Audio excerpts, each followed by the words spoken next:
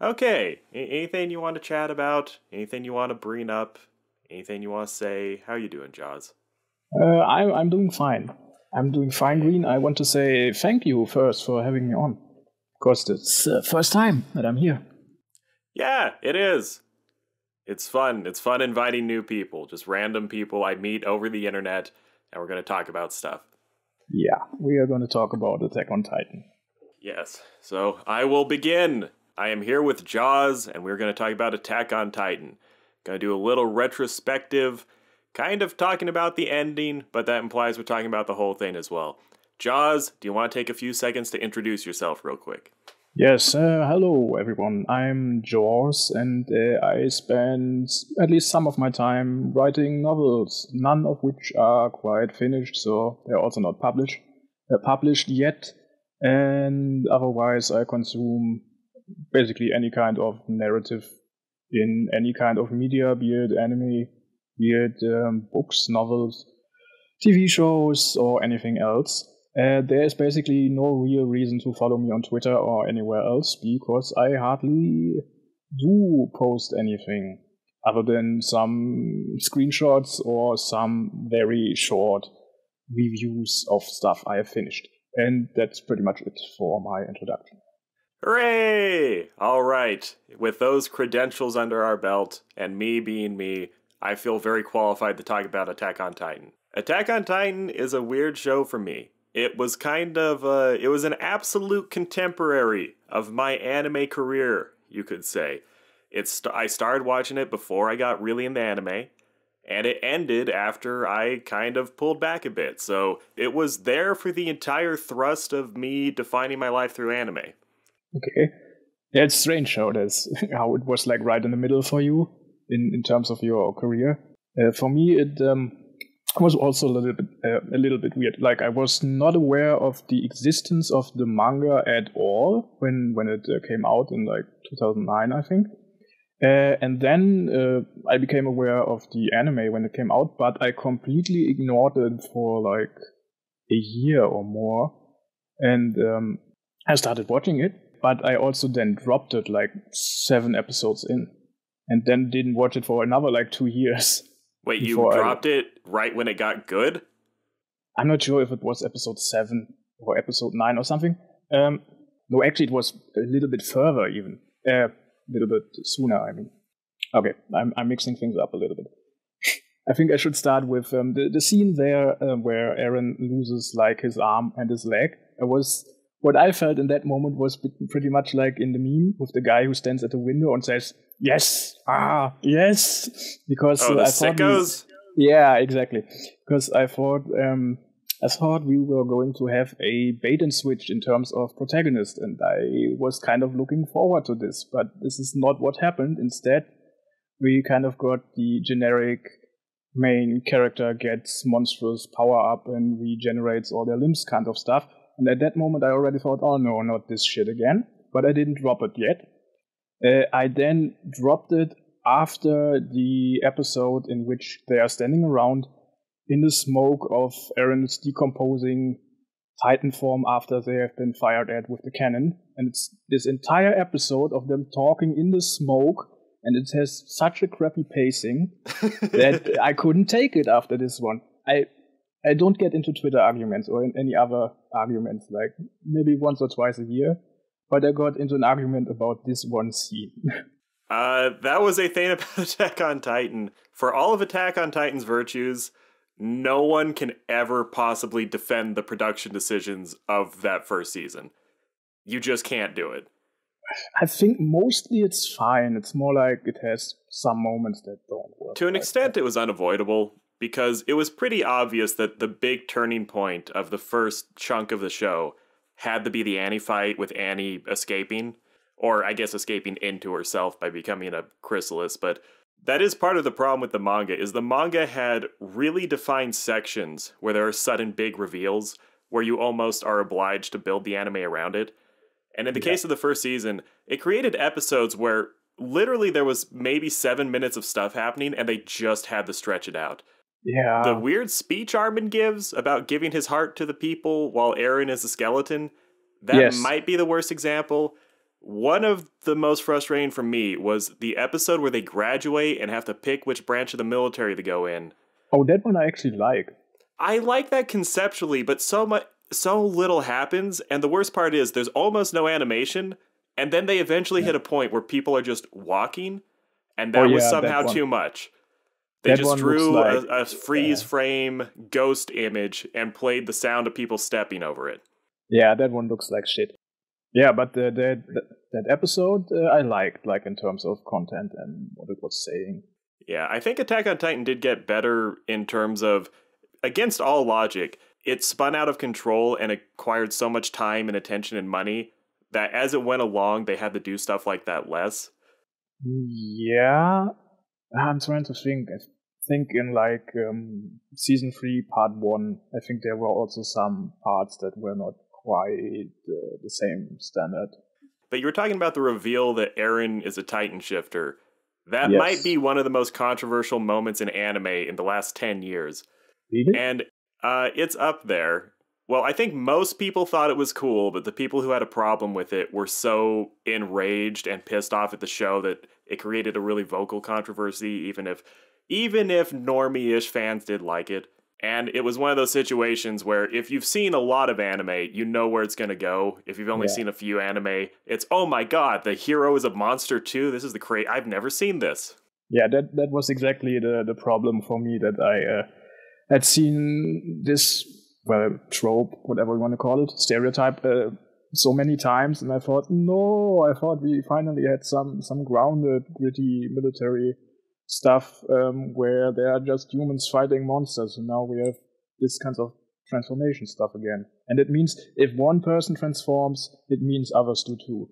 Eren was almost the 2010s version of Sasuke in that regard. Yeah. Where Sasuke was a bizarre, extremely divisive character where a lot of people do like him, but there's a big wedge, and the more experienced you are as a viewer, the more likely you are to have a big problem with him. Yeah. I mean, the thing is, most people, when they start with anime, they start with Naruto, and in that case, they probably don't have much of a problem with Sasuke.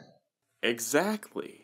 I try to remember what I thought about it. I mean, Naruto was the first anime I watched. I don't think I had like a big problem with him, but I also didn't think like he was the best or coolest thing ever. Like somewhere in the middle. Well, the big problem with Sasuke was always the intensity of his emotion compared to his motivations and how unclear they could be. Where there are several points in the show where Sasuke completely does a 180 on the target of his rage, but he always has the rage. Yeah, there's this strange scene where he breaks like the one sound ninja's arms, and it's made to look really cool and edgy and stuff, and it kind of is actually, but it's still completely out of character for him. Well, if you were 13 in America at the time, that was sick as fuck, and it was.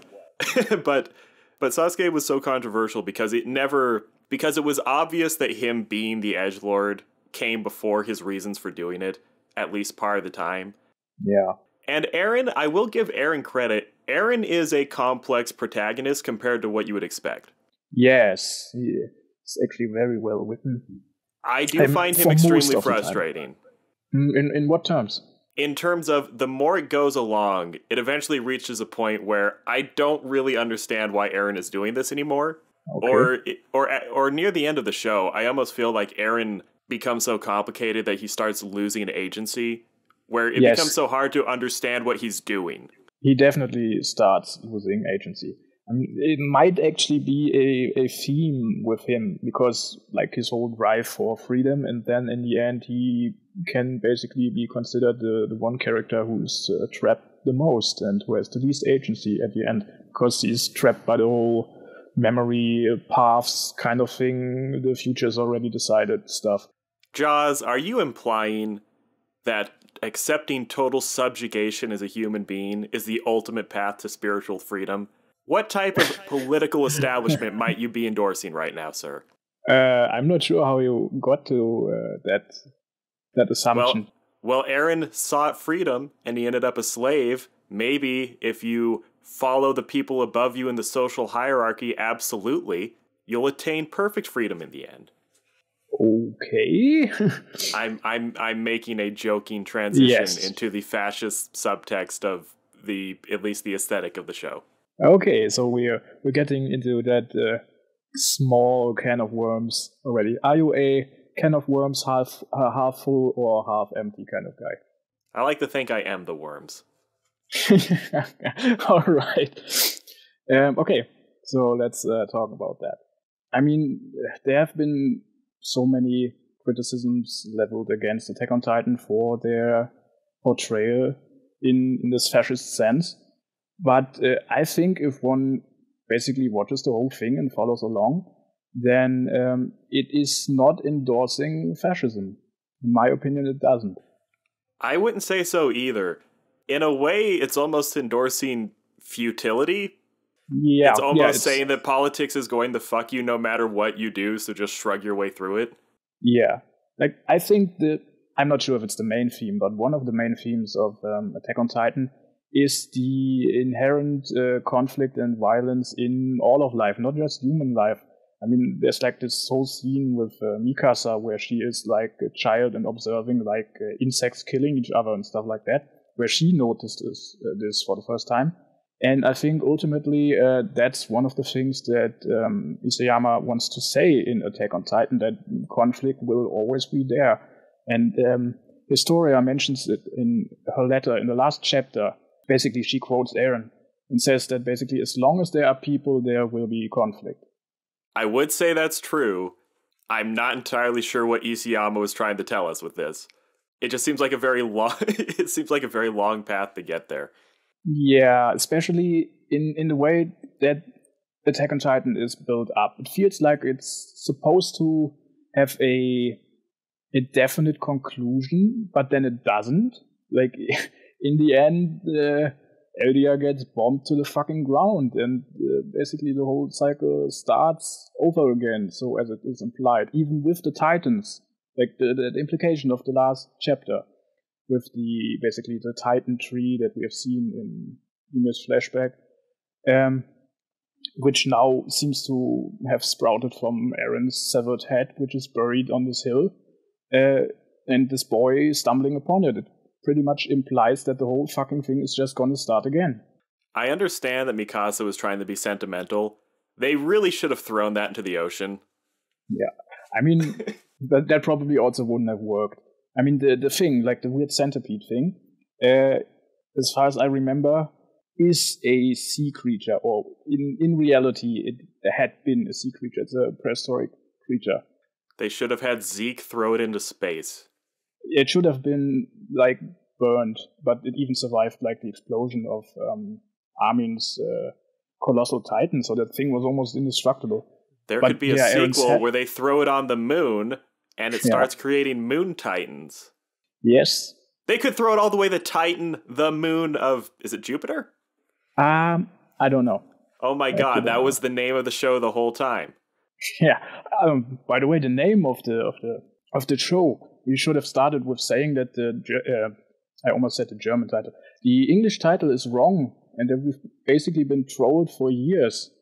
Well, it kind of makes sense in terms of Attack on Titan. It's like, oh, Eren is the Attack Titan, so it's like Attack on Titan, like you're cheering it, but that's what he is.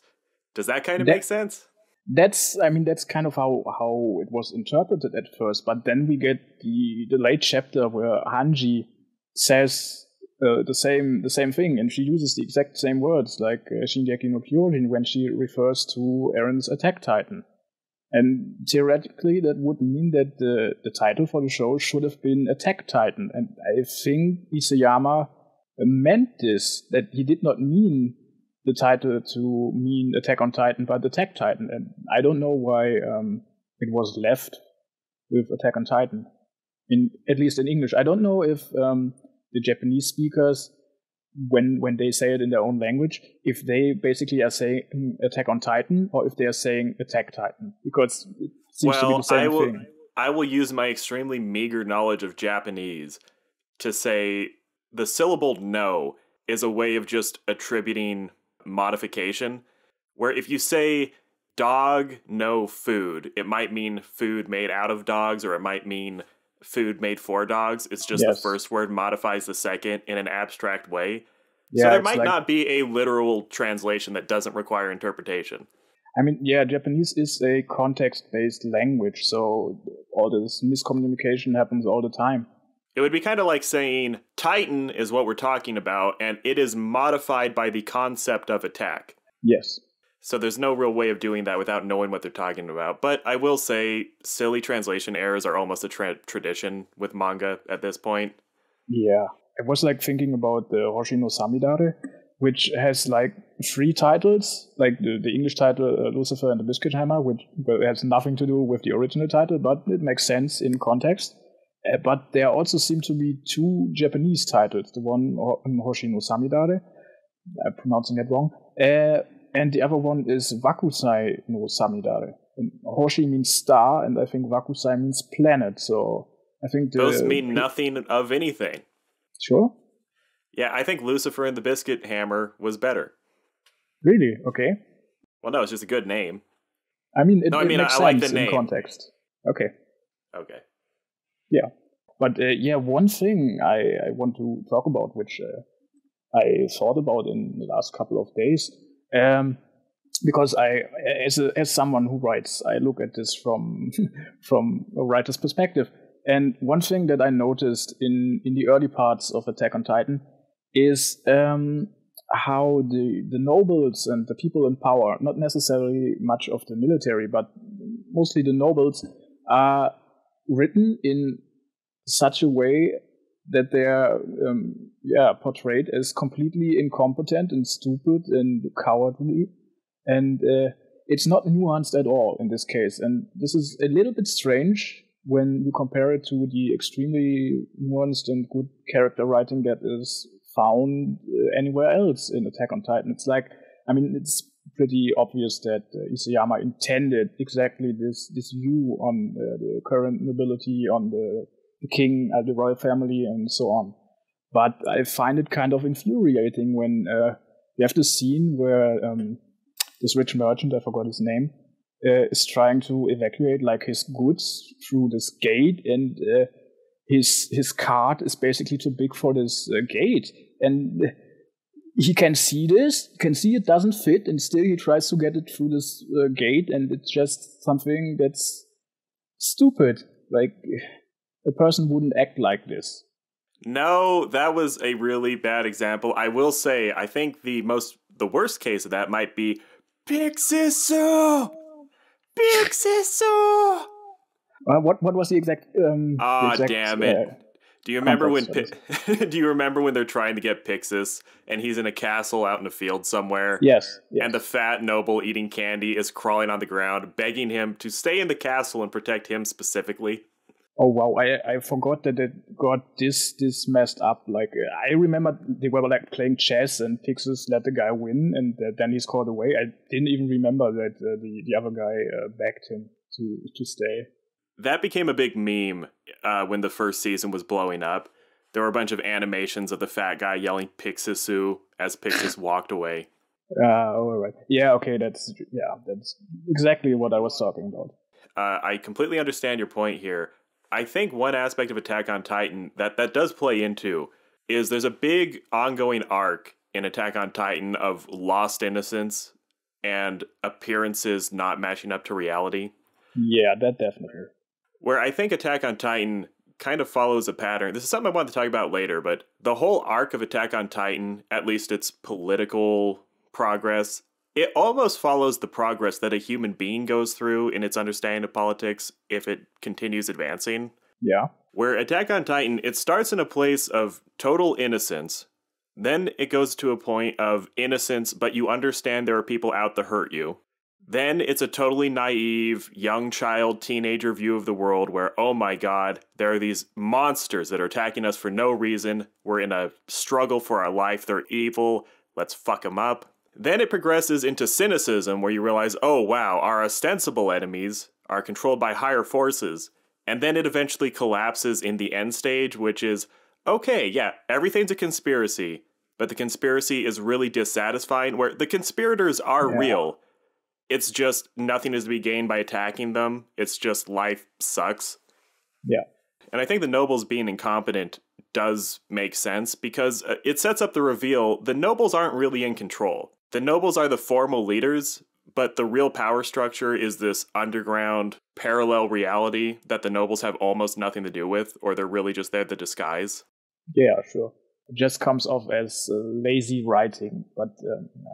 I believe that. It's hard to judge anything in Attack on Titan because you never know. Was Isayama being incompetent because he was inexperienced, or was he actually planning on doing something smart later? I think he did this on purpose. Like you can see this with the well-written other characters, even around the same time, that he specifically wanted to portray them as such. But yeah, he goes a little bit overboard with it. Yeah, he does. And he makes the hierarchy within the walls so ineffective and silly that it's almost hard to believe that anyone would buy it at all. Yeah, probably in this case, if one thinks logically about it, it probably has to do with like the whole control of information and the whole memory reset power and stuff like this, and maybe that kind of serves to explain why the whole thing can function. Yeah, it does. And it's a funny situation where when you view it from the inside, it's inscrutable and extremely confusing and it feels nefarious and convoluted. But then when you get into the later stages of the show, you look back on it and you're just, oh, okay. There were only 4 or 5 people in the entire island who had any fucking clue what was going on. Yeah. Everyone else was just passively being battered around by a power structure. Once the walls fall down and we see the larger conflict, it's just, oh, okay, that was silly. People were almost better off just not questioning what reality was and just fighting. Because once you have the advantage to see the whole picture, you realize, oh, the conspiracy of the walls was a very petty matter in the scheme of things. It was just the actual elites just didn't tell us. I mean, this comes up in what you just said with Eren at the end of the 3rd season, where they are all at the ocean and he points across the ocean and basically asks, if we kill our enemy back there, are we free then? Like, I guess not. Because it just keeps going, or for Eren, it just kept going. Like every step on the way was supposed to be the last one, and it just keeps going. Yeah, no true freedom. His only freedom is becoming a bird at the end. I find this also like a little bit too cliche. I found it hilarious. Okay. I didn't find it hilarious. It wasn't okay. Neither good nor bad enough to be hilarious. I will say about Attack on Titan, as it went on, the final arc of Attack on Titan, it was a strange pattern because I saw Attack on Titan as going down in quality as it suffered from scope creep, complexity addiction, got farther and farther removed from what the origins of the story were. But then, as they got into the conflict with the people on the other continents, and the intrigue started heating up again, and you realize, oh wow, Eren's going dark on us, shit's about to get real. Things started picking up again. It felt like it was getting interesting again, but then the final conflict just went so fucking long and got so complicated, it kind of lost me towards the end again. For me, this may sound a little bit strange, but for me the most interesting parts about Attack on Titan were never about the Titans or them fighting the Titans. It was always the conflict between the humans and the political stuff in it. And when we had the start of the rumbling at the beginning of the last arc, basically, I kind of immediately understood, oh no, now comes all the stuff in a way that I'm not going to like as much as everything that came before it. Like, it kind of put the more supernatural stuff in the center from that point onward, and that kept going for large portions of time, or more precisely, the closer we got to the end, the more it got intensified. Like the final fight, basically, with all the different titans that pop up, and that was never what I enjoyed that much about Attack on Titan. The frustration with the Titans is eventually the Titans get so big that the Titan battles stop feeling like Titan battles. Yeah, that as well. Eren's final Titan forms become so big compared to the normal Titans that it almost reverts back to it's like they're fighting Titans, but as Titans. Yes, yeah. Yeah, I can see that. And my big frustration with Eren towards the end is, Attack on Titan felt like it was pulling towards a really strong ending when it felt like, okay, Eren has lost it. His berserker rage has finally caused him to transform into a new personality. He's not the same kid he was in the beginning.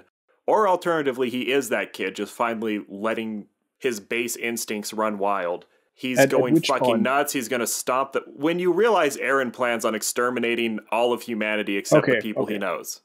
Okay. It's like, okay, that moment feels big because it's the intensity of Eren's decisions, but the way it wraps up, it downplays Eren's worldview and his decisions more and more, until by the end it's almost like you're watching water trickle down a pile of rocks. It's just the physical play out of a predetermined set of forces. Yes. Yeah, very much like this. I was going to say something. Hang on. While you're thinking of that, I need to take like 5 minutes real quick. I'll be right back. Yeah, sure, of course. Cool, I'll be back. All right, Jaws, I'm back. Are you there? Yes, welcome back. All right, what were you thinking about? What do you want to talk about? Yeah, during the last chapter, there's like one thing that is basically complete bullshit, because Eren claims in his conversation with Armin that 80% of all of humanity have been exterminated by the rumbling, and that makes absolutely no sense at all. Oh, I get it, because no one but the Eldians is actually human. No. I mean, the rumbling lasts for, I don't know, 24 hours, maybe a bit more than that. I'm not entirely sure. But first off, the world of Attack on Titan is basically just the human world, like our world, but with the poles flipped. We see this on a map, we can see this. And Paradis is located on Madagascar, which means Liberio is located in what would be in our world Northern Africa, and in their world basically Southern Africa. And if you were to map this out on a map, how far the rumbling titans would have gotten to anywhere else in civilization in that amount of time, they would have not gotten far. Like, it's completely impossible that they would be able to exterminate 80% of all of humanity in that time frame. It makes absolutely no sense. Okay, I mean, I'll say the rumbling, I don't know if you're supposed to take it literally or it's a necessary cheat, because to me, every aspect of the rumbling felt kind of silly. Yes. Where they're just going to step on people. They're not even looking down to make sure they get them. They're just kind of shuffling forward. Just run between their toes. Yeah, okay, most people would still run away, but yeah, it is silly. And I mean, yeah, that was the moment where I realized that the final parts were not going to be as good, in my opinion, as the parts that came before. We are like very adamant on harping on the bad parts of Attack on Titan. We should actually start talking about some good parts. Yeah, we could. Okay, good part. The ending. Oh, wait, no, damn it. Yeah, not the ending. No, I will say that I will lead with this. Isayama, in terms of having a fleshed out aesthetic that has a very broad appeal and a lot of hype to it, he fucking nailed it. With the uniforms, the German houses, the 3D maneuvering gear, the Titans. In terms of having an aesthetic to the world and a world with a unique feel to it, he absolutely nailed that, and that carried him through the entire process. It is very nice and stylized, yeah, and it works. It definitely works. Like, for me, the best parts of Attack on Titan are the character writing and the political intrigue and stuff like this. Like, the moment, as I said, I dropped Attack on Titan after this the whole smoke conversation episode, and then didn't pick it up for like 2 years. But when I then kept watching, the part where I started to feel like, okay, I believe this can go somewhere interesting, was when the captured Titans were killed, and Erwin just puts his hand on Eren's shoulder and just asks, "Who do you think the real enemy is?" And that was pretty much the moment where I thought, okay, yeah, this is gonna get interesting. I totally understand that.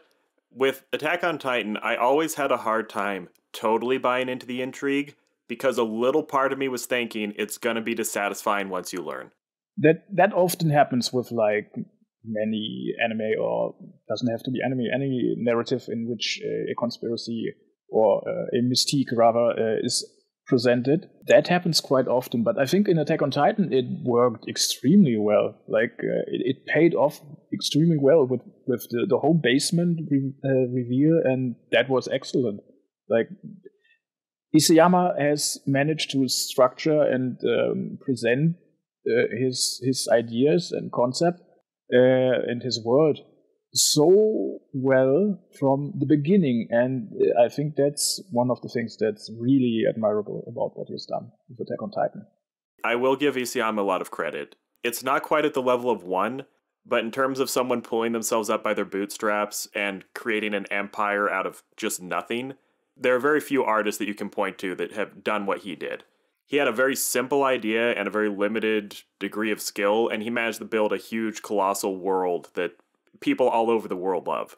I mean, in terms of the manga, especially in the beginning, the art really is not great, and even in the later parts, it's not what carries the manga. It's the story and the characters and the concepts. And yeah, Isayama would probably be a better writer than he would be a mangaka. But yeah, he still succeeds as a mangaka. It works. If you look at the manga, the shoddiness of the early sections, it's almost impossible to believe, where it doesn't even have the charm of something like the original One Punch Man, where there's a real sincerity and goofiness to the line work. His work is just bad, especially in terms of he doesn't know how to draw panels, he doesn't know how to lay things out very well, he has very weak, wispy lines. They almost look like chicken scratch, like he's pecking the pages in places. All the shit that you yell at beginning artists when they're starting out over their shoulder, telling them, don't do that, have confident lines, have a strong sense of three-dimensional space. He did none of that. One of my favorite aspects of Attack on Titan is the manga artist was paid $100 million to teach himself how to draw. That's so fucking hilarious, where he became one of the biggest manga artists in the world, then learned how to draw, and he made bank doing it, and that's fucking amazing that he pulled that off. Yeah, it actually is. Now he can go into his next series, and he actually knows how to draw this time, as a world-famous artist. I wonder if he is going to do something else. I don't know if he has said anything. He's greenlit enough spin-offs at this point. It wouldn't surprise me if he milked Attack on Titan for another 15 years. I don't know, but he could. I would hope that he does not do anything Attack on Titan related. No. I did look at one of the spin-offs a little bit, and it's hilarious because it's about Titans before the invention of the 3D maneuvering gear. Yeah. So if a Titan gets over the walls, even if it's a little one, you're just fucked. Yeah. Right, I think I've heard about this one. It's just hundreds of people have to chase it with spears and horses until they get lucky. Yeah. I think actually that would be maybe not more interesting, but still very interesting, because that would be the more realistic, more grounded version of the fight against Titans. Like without Titan shifters, where it's just people getting basically destroyed by Titans. You said the things about Attack on Titan that were good. The political intrigue, for me, the political intrigue waxed and waned because sometimes the reveals would be clever, sometimes it's not, sometimes it was complexity for the sake of complexity, sometimes it made things more simple. You also mentioned the characters. I think there are a few standout characters that are just awesome. Yeah. Eren, absolutely. I don't love Eren. Eren works for what he is. He has interesting aspects. I don't adore him. There are a few characters that are great. Rainier is fucking awesome. Rainer is, Rainer, right. Thank God we have a German man here to tell me how to pronounce the words. Yeah, that was not planned, by the way, unless you planned it. I did not. I did not plan this.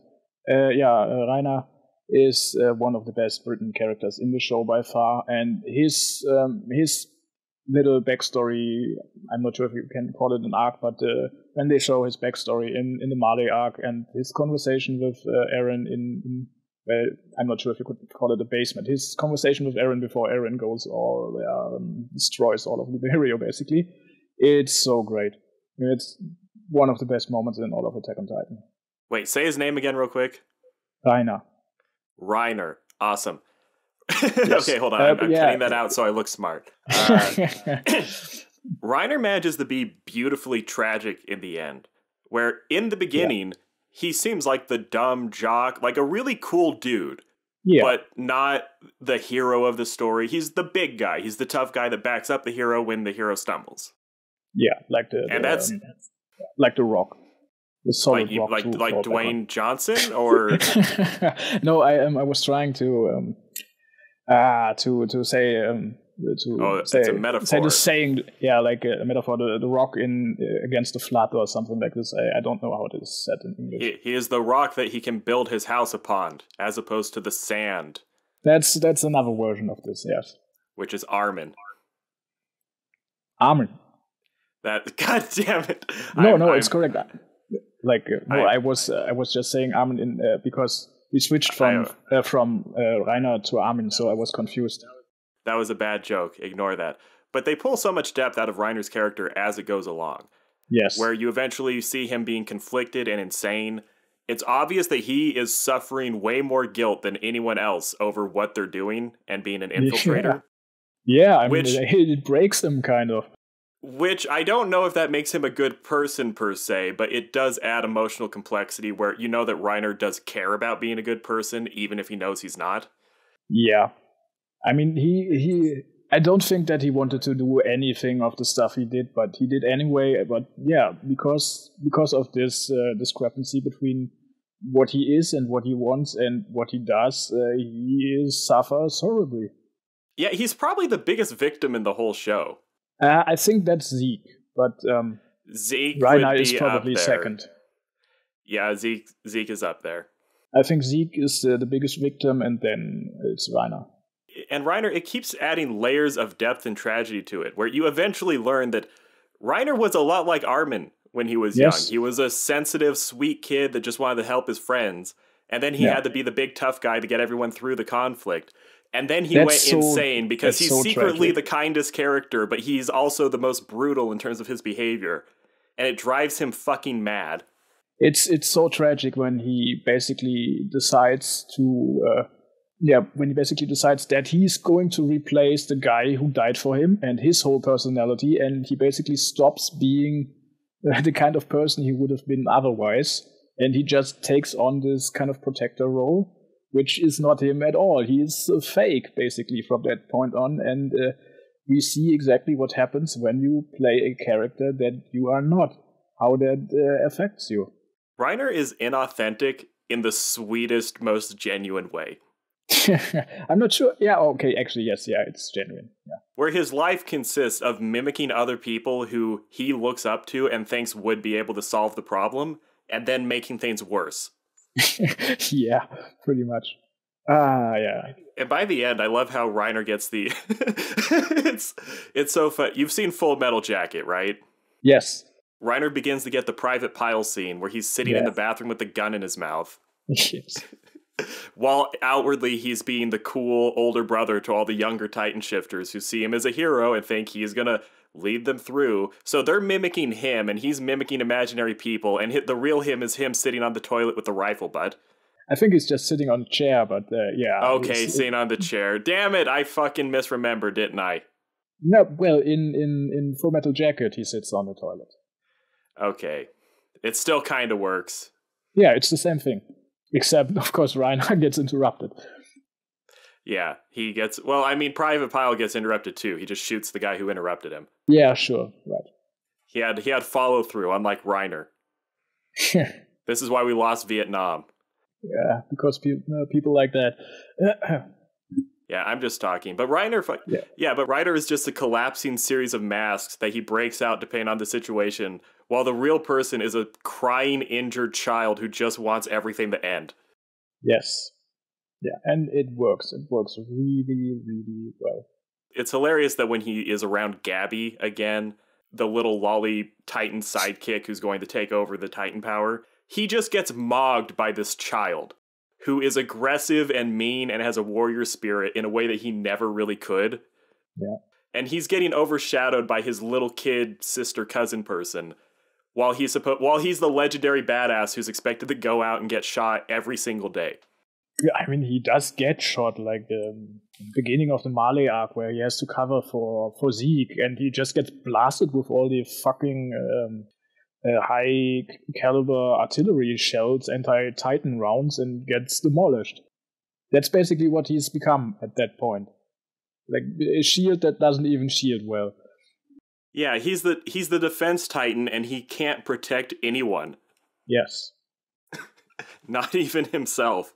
Yeah, him the least of all, but that's also like typical for these kinds of personalities, that they may actually be better at protecting other people than they are at protecting themselves. Yeah, in the end, it almost feels like Reiner is the voice of reason and the voice of morality in the show, almost like Armin is, where he's broken, but in a way where he kind of gives a shit. Yeah.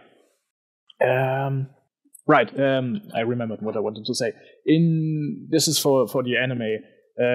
During the destruction of, or rather the raid on Liberio, when there's like this moment where Reiner gets like knocked out, and Gabi has to like shout to wake him back up, and that scene is also fucking incredible. The voice actress for Gabi is excellent, and that scene is, yeah, it's even more than excellent, where she just shouts his name and he eventually gets up. Also, fantastic scene. That's all Reiner's existence is at that point, is him being badgered into performing a role that he hates performing, because he's like fucking Shinji at this point. He's a lot like Shinji. At least Shinji's mask is just a neutral barrier separating the obvious crybaby he is. Reiner has to just be schizophrenic, where his outward appearance has nothing to do with his inner experience. Yes, yeah. It's nothing but him pretending to be strong for people who are actually stronger than him, because he has the Titan power and the whole plan rests on his shoulders. Yeah. Speaking about Gabi, one thing I love about her is they basically introduce Gabi in the raid on that fort, correct? Yes, during the very beginning of the Mali arc. They introduce Gabi performing a false surrender, which is a very serious war crime. Yes. She should logically be hung for what she did. Well, the victors write the history books. They sure do. Kind of. Well, it's not. I don't think it's even that the victors write the history books, because this is a tangent. In a very literal sense, many histories of wars were written by captured enemies, people who lost and then wrote it afterwards. Yeah. The issue is the victors make the movies, and the movies are what people believe. Yeah, definitely. That factors all into the whole propaganda stuff. By the way, the propaganda stuff.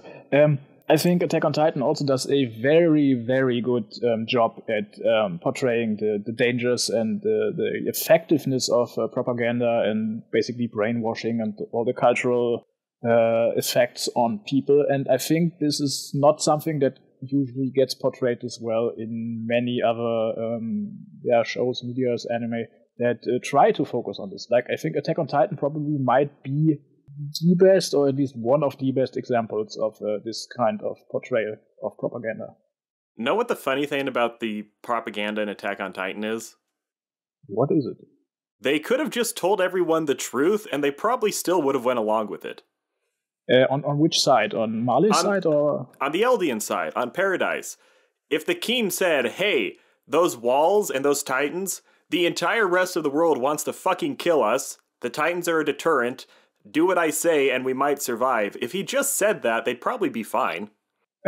Sure, but I think in this case, the reason why he hasn't told them, or I mean, technically the first king who did this hasn't told them, so that people can live in blissful ignorance. That as the things went, the people of Paradis, they did not have to suffer the crushing existential dread, basically, that there is an entire world out there that wants to kill them. Like, it's the ignorance thing. It's the Matrix, basically. But is it a good thing to know the truth? That's the question. Is it better to know a damaging or very disconcerting truth, or is it better to live in ignorance? And I honestly don't know the answer. I don't really know the answer either all the time. I mean, I pick truth because I'm deranged, but I don't. But I won't pretend it makes me happy or does anything for me. Yeah. I'll maybe get my reward in heaven, or might not. Who knows? It's hard to know. There is an appeal to Attack on Titan, especially early on, which is, of course, the point, and it ties into what you're saying. It is a conflict where you can do whatever you want to the other side, and you don't have to feel any moral qualms whatsoever. In the beginning, yes. In the beginning. And we later learn it's totally synthetic, because the Titans are really there to protect the people, or at least the elites, in a very roundabout way. But they get to live in a situation where they feel a crushing sense of dread and fear of the enemy, but they have no conflictedness at all. They realize, oh, there might be enemies inside the walls as well, but the Titans are definitely an enemy. We don't have to think about that. Yes. It's being eaten, the most primal form of hating someone and fearing them. They want to eat you. Yeah. Yes. Another interesting thing about Attack on Titan, when I only noticed this recently, or rather I only thought about this recently, is religion. Because inside Paradis, only this wall religion exists, which venerates and worships the walls as methods of protection. And the church does know at least parts of what's going on, but there seems to be no conception of God and otherwise creation type stuff, which is really weird. And then later, when the Malian volunteers with Onyakopon show up in Paradis, the belief in God, in creation and stuff like this does exist outside of Paradis. And Onyakopon basically says this to Jan when they are talking, like when Jan asks him, why do you think you were born with this skin color? And Onyakopon says, yeah, I think the creator thought that would be interesting. The jokes about the Eldians not understanding other cultures and races and making really boneheaded comments, that was fun. Because Japan is known for doing that, and the author got in trouble for making a few faux pas with the Koreans early on in the story. So that could be a self-aware humor of, yeah, this is a little bit chauvinistic, this story. I might not be the best with understanding other people. It's not mean, though. I'm just silly. No. Yeah. But that's interesting that that on Paradis they don't have this sort of creator type belief. Everything is centered around Ymir and the devil of all Earth, which created the Titans and stuff like that. Well, it's funny because they basically are God. Maybe not capital G God, but the forces of creation, at least of the world they live in, are within the walls. In a weird way, they almost don't need religion because the supernatural is permeating their entire existence. Yeah, that's fair. Kind of like Tolkien. When Tolkien wrote The Lord of the Rings, he said, there is no religion in The Lord of the Rings because the religiousness of the world permeates every aspect. Yeah, so have you read the Silmarillion as well? Basically. No, I tried to several times as a young child, and I could never get through it. Yeah, okay, at that age, I also wouldn't have made it through. I don't know how old I was when I read Lord of the Rings, not that old. I read it after the movies, and I prefer the movies. So there's that. We haven't talked about who we think is best girl. What we can do. Dan, well, okay, I'll smother that by saying Gabby. But before we get to that. Really? Okay. I just like angry, feisty, violent tsunderes. That's all I want. That is one thing I also find quite attractive, at least in anime or in media in general. I just like evil women. That's all it is. That doesn't make them evil. But I would have to say that best girl is Peak, definitely. Peak is awesome. I do love Peak. Yeah. Yeah. Well, what I was going to propose, and which we did not do now because we already talked about this, I was going to propose that we count to 3, and on basically the count of 4, we would both have simultaneously set who we think is best girl. Man, that would have been brilliant if I had not ruined it. Too late. We'll do it another time. Yeah, for some other show, yeah. I'm gonna do that with Mushoku, and anyone who answers wrong gets fucking banned. Yeah, like some hilarious punishment for that. And the funny thing is, I already know who some of the wrong people are, and I'm going to make them do it anyway. I guess I'm among one of those who are wrong. Don't tell me. Don't tell Okay. me. Off script, I will say, in my heart, I believe you're going to say Roxy, which is understandable, but wrong.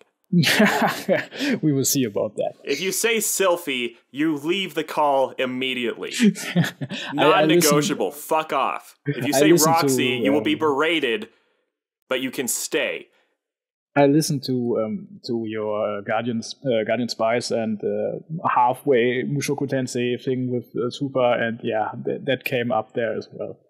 Like your conversations about best girls in Mushoku Tensei. I swear to God, I want to have a podcast where it's nothing but arguing about the girls in Mushoku. And I act like it's the real podcast, and that's nothing but bickering over best girl. Yes.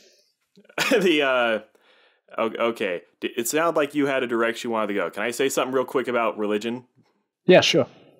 Real quick, I'll add about the Paradise Wall cult. That is clever because that's a religion that's totally dissatisfying and earthly. It's paganism without fun or the intrigue of creation. That is clever because it's a religion that only idiots and really easily manipulated people would be a part of. Yeah. It's an elite religion that you join because you're a conformist and you want to be part of the power structure. You're literally worshiping the barriers that contain your world and protect it from exterior reality. It's just the PMCs, but in Germany with Titans. PMCs? The professional managerial class. We can get into that later. Okay. It's like a very kind of worldly type of religion, because the thing that they worship does actually exist in their world, which I find kind of interesting. Like, the funny thing is, they go to the only place you can't see the walls to worship the walls. Like, don't they like worship like in the middle of they go to the town square and they go inside and hang out in the church. The walls are just look at it through your window. Yeah. Okay. Yeah. Yeah, and then they get crushed by Annie, and when she transforms at the end. We could get into Annie, and we potentially will. But you had a direction to go, sir. Please go. I was more or less finished on the religion part. Like before that, I thought you had a place to go. Before that, shit, I don't even remember what I was talking about before that. Oh, that's fine. I was gonna make a quick comparison. Did you ever play Gears of War as a kid? I played a little bit of the first one, yes. When I was a kid, one thing I always noticed about my friends who really love Gears of War was they always said it's so cool to have an enemy that you can just fight. You don't have to fight? You don't have to construct some moral argument of why you have to kill the locusts. Okay. You just have to kill the locusts because they will kill you. Gears of War was a AAA franchise that was about a race war. It was about gleeful participation in a war of extermination between races, or species, depending on how you frame it, but delivered in a way where they absolved all the players of guilt or having to think about the conflict deeply. And then when Gears of War reached a conclusion, they kind of did the same thing that Attack on Titan did. They introduce ambiguity and moral conflict, but then at the end they just kind of go, nope, it's happening anyway. Get fucked. Okay, I didn't follow it along. Like I had to crack Gears of War, and I'm not sure if it was with this game, but for the crack to work, you had to reset like the clock on your computer because of the protection system. That sounds dumb. It worked strangely because like the protection system for the game discontinued after I don't know what year, but you had to reset your clock back to a time where it was still working, so the game would work, because I didn't own this game legally. But I never finished it, and I don't have. Oh my god, that's just like how Aaron has Zeke activate the paths so he can go back in time to unlock the Founding Titan power and exterminate the entire world. It's the exact same thing. Playing Gears of War is Attack on Titan. In some strange way it is. God, I'm so good at drawing connections. Yes, pattern recognition. Yeah, me and paranoid schizophrenics, that epic handshake meme. Yeah. We don't have to continue this point too much. Feel free to bail out. But Gears of War was an example of that. And I think in a world where conflict is so taboo, and especially certain types of conflict. A conflict where it's not about the elites or anything like that. A conflict where it's just a group of people trying to eviscerate another group of people. That's something that is incredibly taboo in our day and age for, good reason. By now, yes. But I always notice there's this underground market that always exists where if someone can take a conflict that completely abandons moral consideration of the other side and package it in a way where normies are comfortable with it, there's always a significant minority of the population that wants to consume media like that. I really noticed it with Gears of War when I was young, and Attack on Titan is kind of the same thing. It's a total extermination war early on, but then it kind of betrays that impulse, but then it just does it anyway. Yeah, oh man, when I read the manga and on the manga sites, you often have some sort of comment section below them. For some strange reason, I can't see them anymore. Like something is wrong with my computer that this isn't shown anymore. But the comments that were going on during the last arc, and also the comments for the episodes when they came out, where you had this massive split of people for one side or the other, and they were arguing back and forth about what the moral thing to do was, and it was kind of strange to see.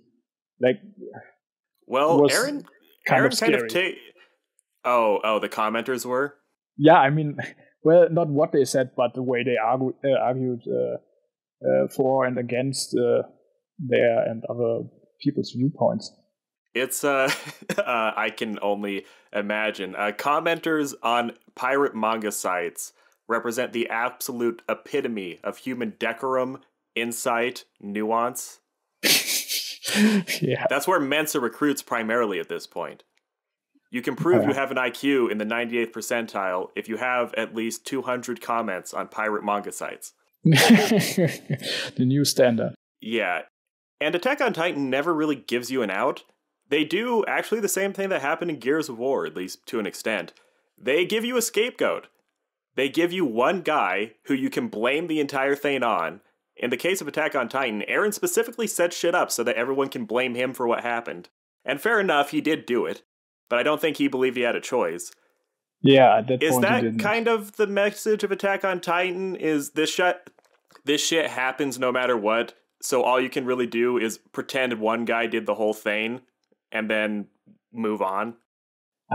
It is kind of a theme in Attack on Titan with the whole Helios thing, which is kind of the reverse, where you don't have a scapegoat but a hero. I don't know if you know Alexander, the any tuber and person on Twitter. I tried to watch a few of his videos back in the day. I really didn't like them. I do know he exists. Okay. He did a very interesting one on the whole Helios thing, for instance. Yesterday and the day before, he put out 2 Attack on Titan videos, by the way. One on Magat and one on Shardis. Right, what was I going to say? We were talking about scapegoating. Yeah, scapegoating. Scapegoating. I was thinking for quite a while about the ending of the Attack on Titan manga, and I was trying to figure out if I think it's good or if it's bad. And initially I thought it was a lot worse than I think now, because ultimately what Eren was trying to do was, I don't think the scapegoat idea works. I think he fucks up with that, but he says at multiple points throughout the story that he wants his friends to live long and happy lives. And in a strange, really fucked up way, he manages to achieve this for at least a couple of his friends. They live in this 50-year time period where there is no war anymore, and then Eldia gets bombed to the ground. In some strange way, he at least manages to achieve that. I'm going to punch above my weight class real quick and say, I do not know Gerard deeply. I know the basic ideas of what he says. Where Gerard's idea with scapegoating was all political orders that are stable rest on a foundation of violence, which brought it into being. And in order to keep it stable and hold it in place, you have to mystify it with legends and false memories of what happened. And the only way to do that is to create a scapegoat where people look at what each other are doing and they mimic each other in the conflict. and this spirals out of control until there's a moment where everyone is looking at one person. Then they blame him for everything, and that locks in the legend that creates the new cultural modus operandi that lasts for a certain amount of time until shit breaks down again. Then you have to do it again. Yes. Yeah. Although the problem with that... Oh, sorry. No, I read about it, but I also am not deeply in it, so I have no nuance on this. It's embarrassing to admit, I really, really, really need to read Gerard, but he doesn't have any audiobooks. So he keeps getting pushed back for the sake of people like Richard Weaver and other people. But the problem with that is, Gerard said, you kill an innocent person. Yeah. You kill an innocent person, and the blood on everyone's hands, where they subconsciously know they killed an innocent person for no reason, is what makes them psychologically accept the myth. And then, they hold on to it tightly. The problem is Aaron isn't innocent. They killed the guy who was actually the problem. Right. It wasn't the birthing of a new legend of mystified violence and a new social order. They just killed the guy who was actually trying to exterminate the human race. Yeah, and it doesn't solve anything in the world in the end. Yeah, doing things that make sense never accomplishes anything. You have to act irrationally, and then the fantasy world you plunge into is what makes things make sense. Yes. It's a very good perspective on this. Attack on Titan is just a series of myths and illusions about the world breaking and breaking and breaking, and people get brought more and more into reality. And eventually they hit a point where, okay, there's just a bunch of arbitrary violence going on for no reason. There's no clear solution. We don't know what the fuck to do. Okay. You have to believe nonsense. That's how you don't kill people, I guess. That was kind of a tangent. No, it was a very valuable tangent. Yeah. God damn it. Sasha is sure cute, isn't she? Remember that potato scene? Yeah. And where they said that she farted to the teacher? Yeah, I remember that. God damn, that was so funny. I mean, it's so strange that because it was Mikasa who said this, which kind of doesn't fit her character, I think, that she would say this. Like, I don't know. Does she do something like this ever again in the rest of the series? I don't think so. Oh, is she the one who did that? Yeah, she says this. Well, I don't think she was being funny. I think she saw it as just a totally pragmatic decision. Yeah, sure, to avoid the conflict. See, we're back here. Mystify. You have to tell legends and stories and blame innocent people. That's the secret to understanding Attack on Titan. Mikasa yelled, Sasha farted when Sasha was innocent, and everyone goes along with the lie, and that's what binds them together into the Survey Corps. Oh my god, it works actually. This is so funny. Yay! Yeah. See, this is why people don't listen to my podcast. No, that's exactly why they should listen to it. Yeah, I'm a genius. Okay, I can't believe I tied those two together. It works so well. Yeah. I mean, Sasha is cute though. Then of course it was kind of a cheap shot when they had Gabby kill Sasha. Partially, well, in the most literal sense, it was a cheap shot where she just shot someone who wasn't paying attention. Yeah, and I don't think she was even aiming at her, or was? No, she was aiming at her. Right, it was just an act of random murder. Gabby wasn't accomplishing goals. Yeah, I mean, if you climb into an airship with enemy soldiers, you do not expect to come back. Yeah, more war crimes from Gabby. Yeah. War crimes GF. False surrender, Gabby, shooting unarmed civilians. The Gabby gang meme by best guy ever. You remember this? Did you see this? I do remember where Gabby is slapping her. That's such a funny aspect. Gabby acts like fucking Thorkel. In Vinland Saga, the scene where you see that Thorkel is a fun guy is when he's in the bar putting little kids on his shoulders dancing around. Gabby does the same thing, but the child is the murdering monster, not the Viking. I was sadly disappointed with, at least with the anime version of Vinland Saga. I think Torkel I like the most, which is strange. I only saw the anime. Yeah, I do like the anime. I do like Thorkel. Vinland Saga was deeply personal to me just because of how much I like the characters.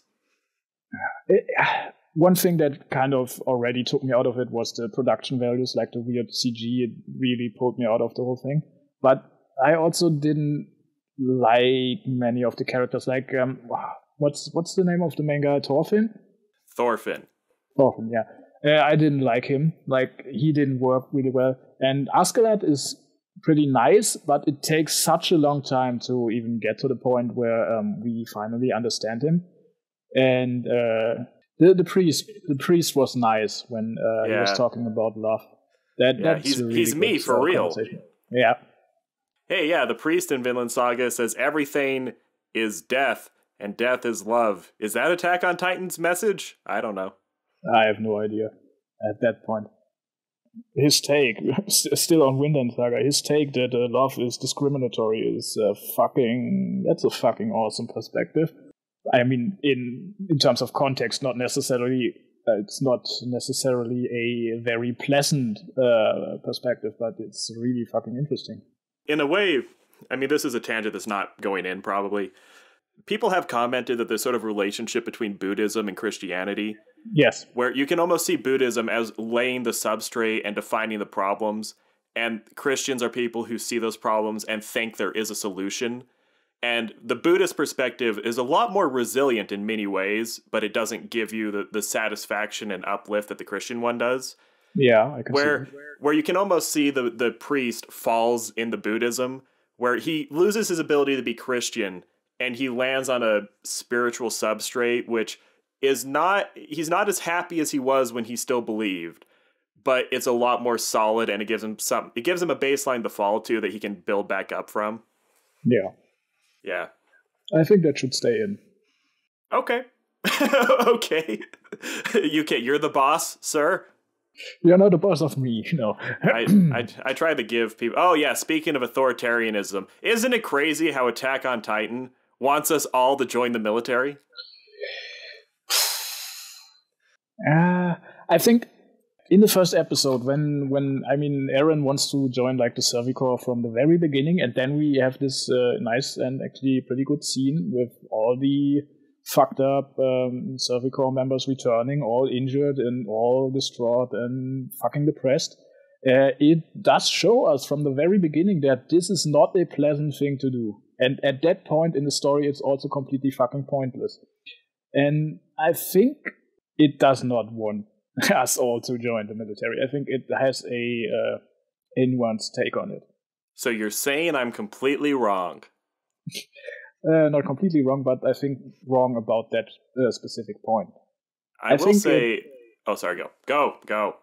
I was basically just saying what I already just said. I think that it is nuanced. It shows the value of the military, but it also shows everything that's fucked up about it. It doesn't take sides in that sense.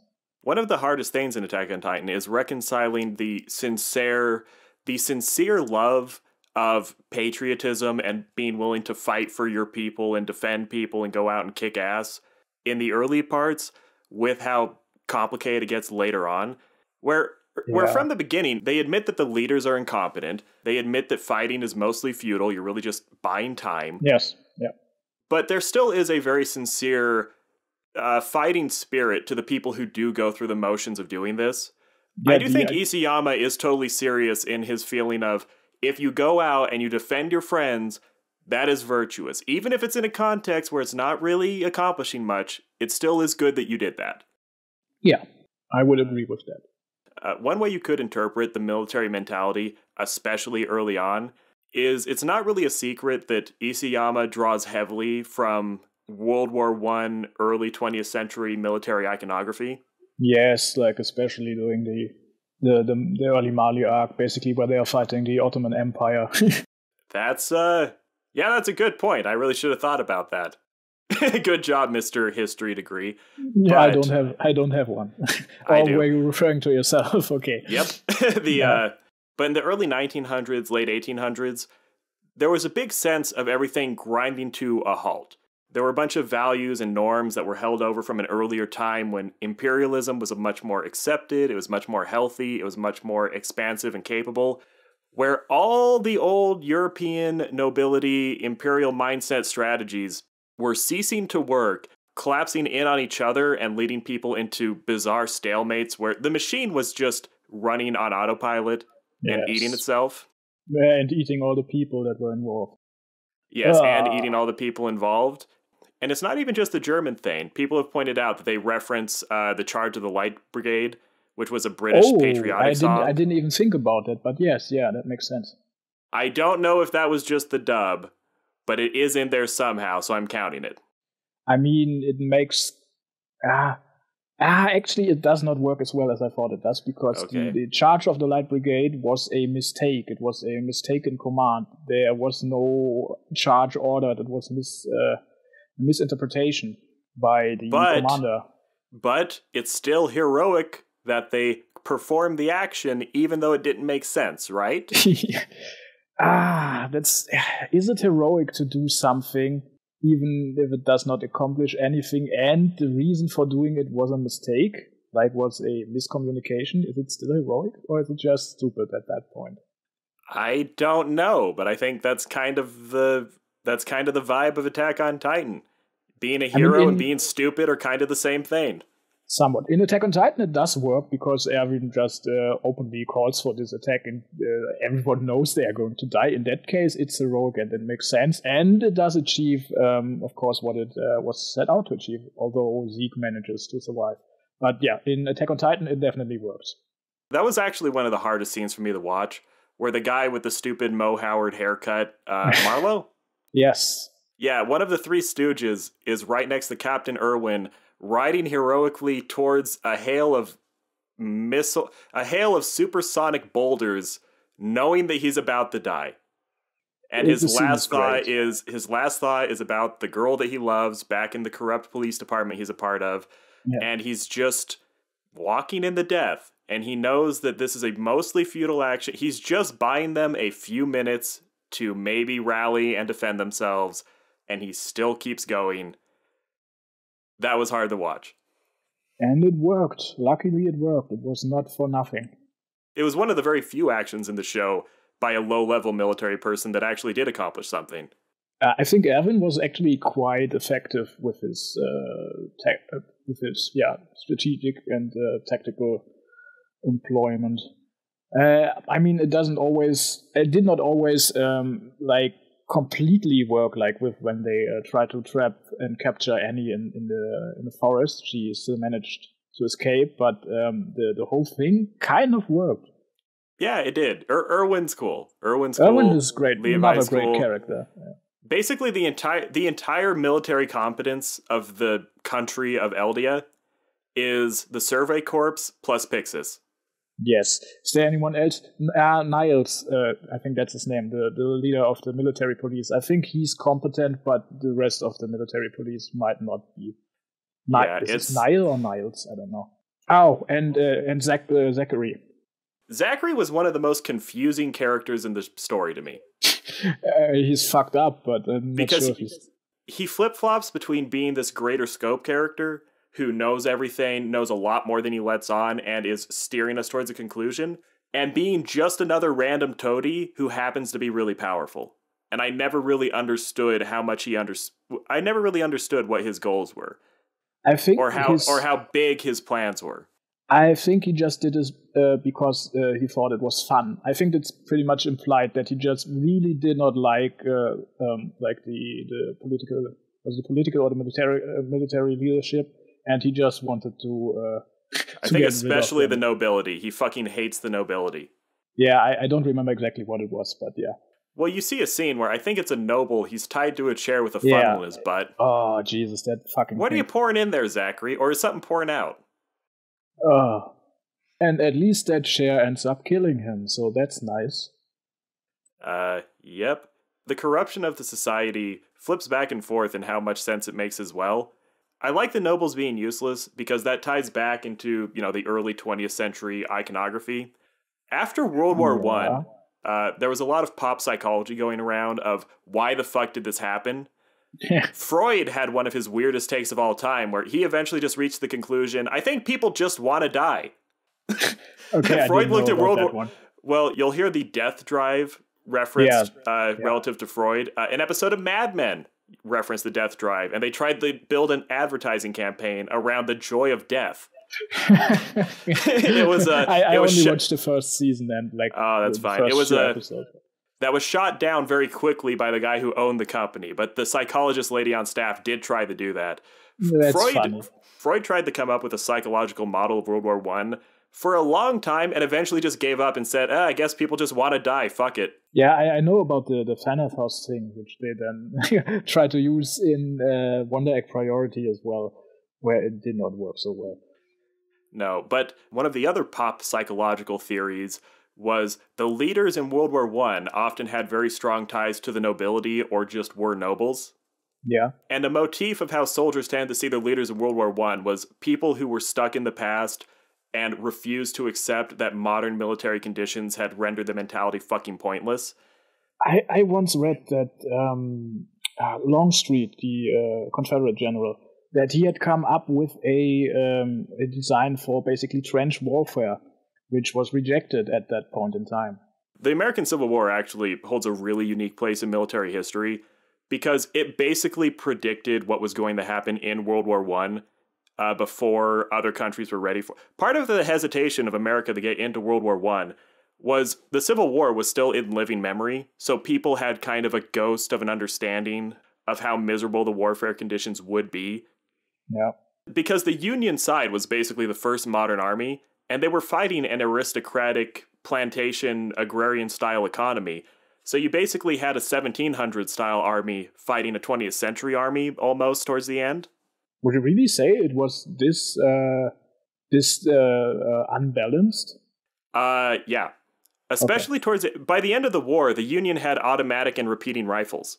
Yeah. The issue, this is really a tangent at this point.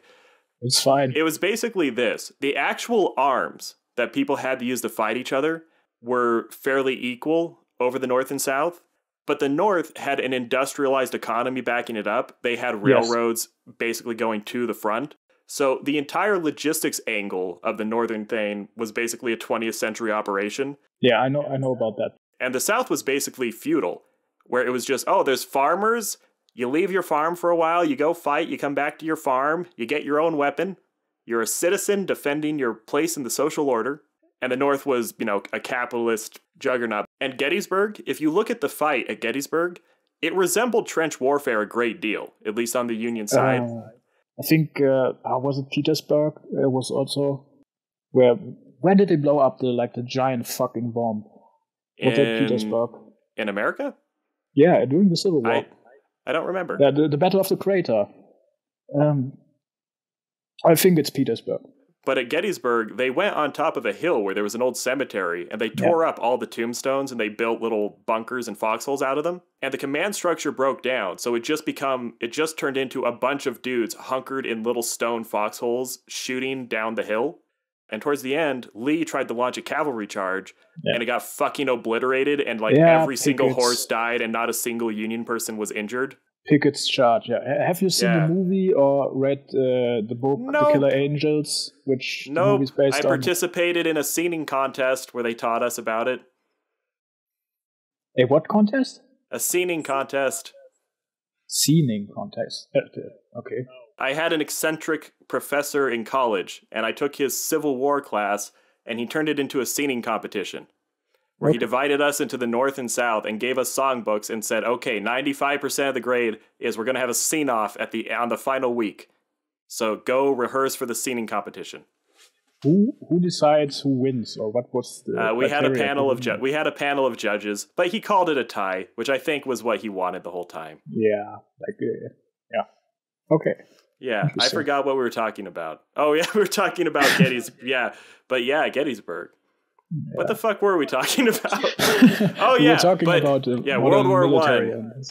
But one universal aspect of how soldiers felt in World War I was that the people leading them were delusional and completely out of their mind and had no fucking clue what they were doing.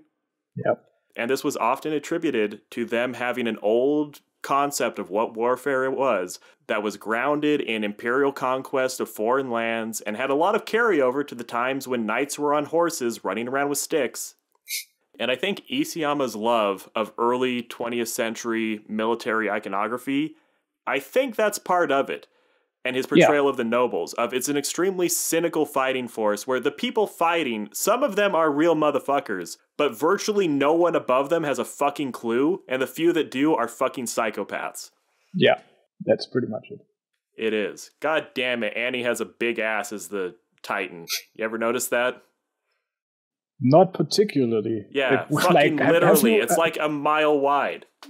Have you like a screenshots of every of the female Titans and have their asses lined up right next to each other so you can compare, okay, this is the biggest ass? I don't have that. I think I know a man who could make that happen. It's not me. It's Bruce. Yeah, of course, yeah, he could. Female Titan ass frame bot. I'm doing this. Oh my god, that would actually blow up. Yeah, it would. Oh, there is an artist who draws like basically not just characters from Attack on Titan, but from other anime as well, with a massive focus on their ass, basically. I have no idea what the person is called, but I have seen images from it. I think early in Attack on Titan, there were a few turning points where I think the best part of Attack on Titan was Trost. The part where you bailed. Really? Really? I think that was the part Okay, you go first. I love Trost because it's the point in the story where the Titans are the most threatening, and improvisation and grit and survival instinct plays the biggest part in overcoming them. Where you have characters getting fucking trapped, you have characters losing their gas, you have characters making improvised weapons and making doohickeys where they have the giant loading bay in the empty warehouse, and they're trying to shoot their fucking eyes out, then run around with a sword. It's the point where the Titans are overwhelming, our characters are just barely competent enough to barely win, with most of them surviving if they're lucky, and we play that out and we have a clear endpoint by the end. And I really love that. As it goes along, the Titans gradually get less and less threatening and have less and less agency of their own. That's where the Titans are the coolest. Yeah, all of what you just described, I agree with. But the problem I had with Trost is that it dragged on so long that the pacing turned into such a slog. I don't know if you divide Trost in like the pre-Eren transformation and after Eren transformation, or rather when Pixis arrives and has Eren carry the stone, if you split this in between, or if you... I see this as one thing, and seen as one thing, it's just way too fucking long. And it's honestly the hardest part for me to get through every time I watch Attack on Titan. But yeah, the whole stuff with people running out of gas and the scene with... I'm not sure if it's like a sort of elevator where they're all firing at the eyes of the Titans and stuff like that. That's all awesome. That I agree with. I just take it as a total given that the early sections of Attack on Titan, the pacing is horrible, and you just have to accept that. Yes. It goes without saying. Okay. I was saying it because that's like the hardest part for me to get through in Attack on Titan. It's where I dropped it the first time. But Trost is my favorite part, and I think the female Titan arc is one of the better parts as well. Yes, because it's the first encounter.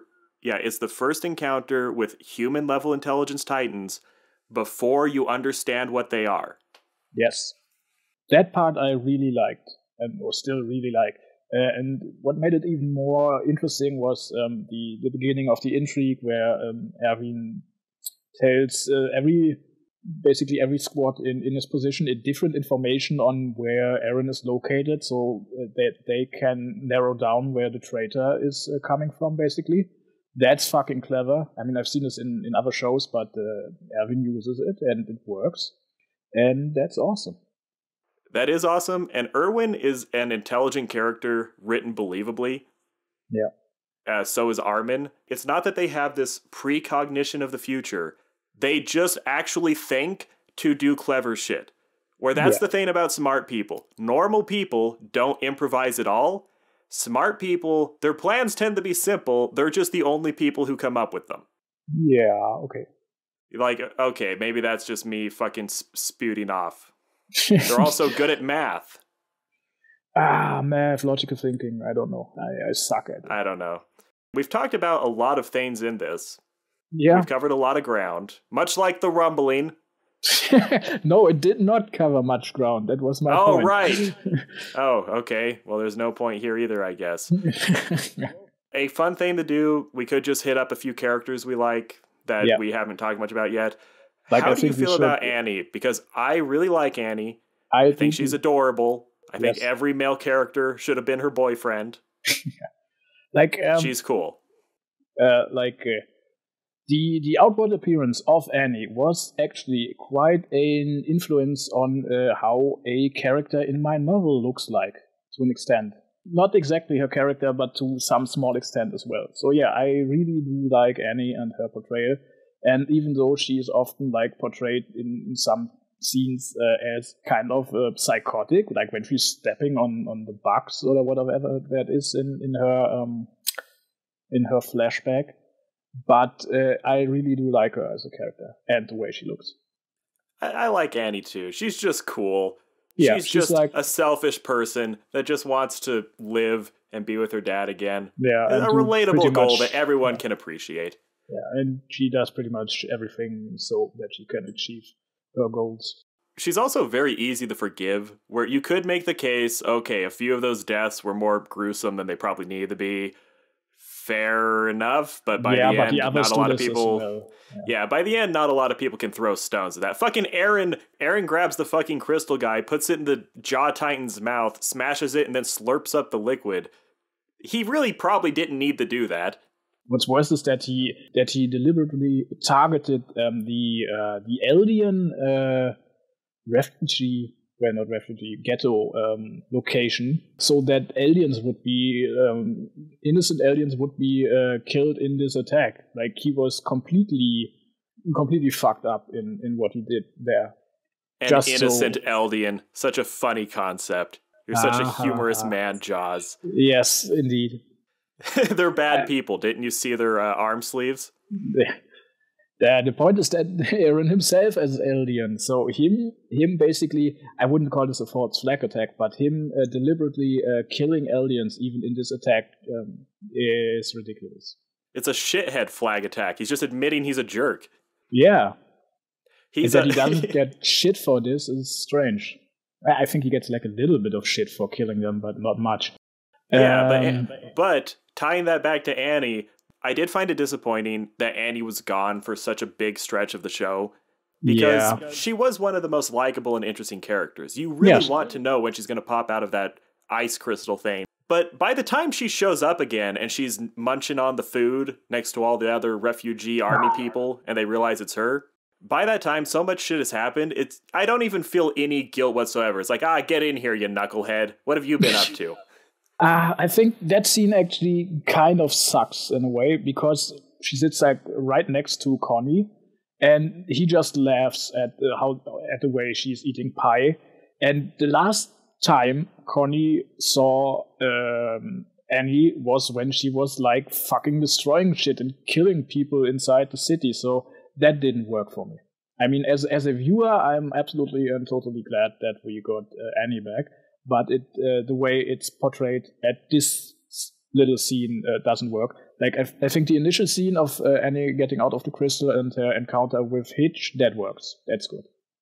That was a good scene. I'm fine with the first one. I mean, at this point, if Connie's going to hate anyone, it's going to be Zeke, because Zeke turned his mom into the fucking Titan with no legs. I think that's a very human thing of you have different clusters of association in your head. It helps that Annie was only ever doing shit in the female Titan form. Yeah, true. From their perspective, it's kind of easy to separate the female Titan and Annie as a person as separate entities. Yeah, okay, if he ever watches her turn into the female Titan again and just thinks about it for a while, maybe he'll get upset. But it's like when Griffith comes back and Guts has the moment of just being happy to see Griffith again. Yeah. It helps that I'm not really the biggest justice guy, I guess. I tend to shrug. I'm not really a justice person. I'm not calling this out because of justice problems, but just writing problems once again. It didn't make that much sense in terms of Connie's character. But yeah, it kind of works when you say that he probably would associate basically the destruction and death and carnage that Annie brought, that he would associate that more with her Titan form than with her human form. That makes sense. People don't know what they know. They know what they see. And if you never see Annie be bad in Annie form, did it really happen? Yeah, true. By the way, can we agree that the Hitch, when she was animated by Studio Wit, is prettier than when she is animated by Mappa, even though the Mappa version is much closer to the manga version of Hitch? I will delegate to you and say yes. Okay. I wasn't paying that much attention. Really? You did not notice the difference between Nope. Hitch from the first seasons and from the later ones? To be completely honest, after the first few seasons, I read the manga. Okay.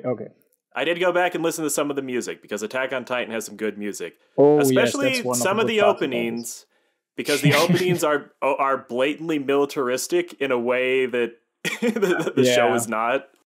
Yeah, they're like super over the top with this. But they do sound great, and they get your heart pumping. They are great. And the music in general in Attack on Titan is one of the other things that's absolutely amazing about it. I think one character we should talk about, which we have not yet, is Flock. Oh, fuck. Which one's Flock again? The red-haired guy, basically Aaron's right-hand man, his number one fanboy. Oh, fuck, the head Jaegerist guy. Not the one with the stupid haircut, but the other one. He does have a stupid haircut. I don't know. The less stupid haircut of the two. The other one's like Yellen or something. Yelena. Where she has a bowl cut. Oh, okay. No, I don't mean Yelena. I mean Flock with his red hair. With the Jaegerists, I just kind of got lost episode to episode, where, okay, these people seem really passionate. I don't totally understand if they're good or bad or not, or where this is going. Yeah, like Flock, he started out as this guy who really didn't know what he was getting into when he joined the Survey Corps, and then the whole disaster in Shiganshina happens where pretty much everyone but him, I think he actually is the only survivor of the charge. The only fucking guy who survived Aaron's charge. And at that point, he really doesn't like Aaron, which is strange given how much of a fanboy he becomes of Aaron later on. And he tries to convince Levi to revive Erwin instead of Armin. And he is the one who did that. Yeah, and he has pretty good arguments, actually. And I think if I had been there, if I had been Levi, I probably would have listened to Flock's argument at that point. I think that would have been the better choice from my perspective. Yeah. It's weird that they resolve that conflict by deciding, you know what, Erwin has earned death. That's actually kind of cool, I think. It is cool. It's an odd idea, but it is cool. Yeah, it worked. It definitely worked. Throughout all of Attack on Titan, it always just comes down to people committing war crimes constantly is just what happens. It's just the sympathetic characters are the ones who like their friends, and the unsympathetic ones are the ones who have plans. Yeah, or who do kind of questionable things in pursuit of their plans. Yes, yeah, it's kind of how it can be split up. It's funny how you brought up how out of character it was for Connie to be so forgiving. You forget the final scene where him and Gabby are doing big high fives together in spite of her shooting Sasha right in the heart. Shit, when are they high fiving? I made that up. Okay. I fell for it. It's bad. I fell for it. When I was rereading the last couple chapters of Attack on Titan, there is one really funny fucking panel in it.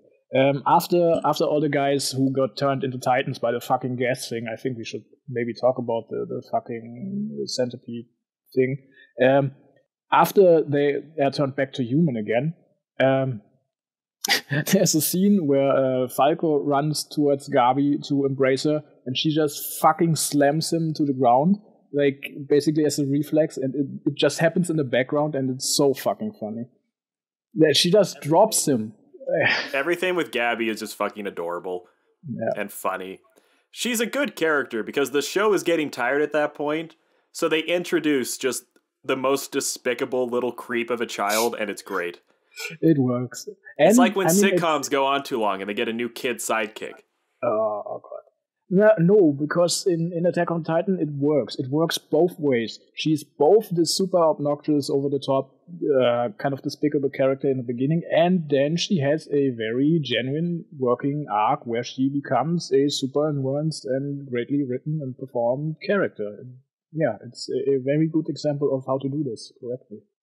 Yeah, it's funny that being the ultimate child soldier sets her up for having this whole arc of realizing, oh, maybe that wasn't the best thing to be. Yeah, I think it's more like the propaganda part of it, her brainwashing. As you reach the end of the show, like a third of the cast that actually are involved in the conflict are somehow motivated by Gabby, where she's a horrible, horrible person, but she has this magnetic personality where she just has this little cluster of male characters who are very strongly motivated to save her from herself. Yeah, that's true. Raynor's whole scheme is to guilt the one guy into becoming the Titan before Gabby can become it. Yeah, that's like an ongoing thing as well. Always trying to protect the person they don't want the Titan to inherit. Reiner was acting with the world in mind, because he knows that Gabby getting a Titan form is something that the Earth just cannot absorb. It would destroy the entire universe. The Rumbling 2. Yeah. Gabby gang. Yeah, I don't know. Are there any characters we missed? Anything interesting we missed? Yeah, one last thing, because we haven't talked about this, is Mikasa and the actual ending of what she has to do to achieve the ending and what that might mean. That's actually a good thing to talk about. We can talk about like the literal final conflict. I'll be right back after pee real quick. Yes, of course. All right. Yes, welcome back. Yeah, fucking goddamn it! Also got a little cup of espresso so I can power through this and keep moving forward. Yes, just like Eren, keep moving forward. That's all that matters. Just keep moving forward. Yeah. Solves all problems. What do you think, Jaws? Kind of. I mean, one thing that I could have brought up, but since I haven't finished reading Tokyo Ghoul, or rather Tokyo Ghoul I cannot bring this up because it would be a massive spoiler, but there are massive similarities between the end of Tokyo Ghoul and the end of Attack on Titan, but I cannot go into this. And with what you just said, you reminded me of that, so yeah, but we can drop that line here and move on to the Mikasa thing and the actual ending keep of Attack on Titan. moving forward from Tokyo Ghoul to Mikasa. Yes.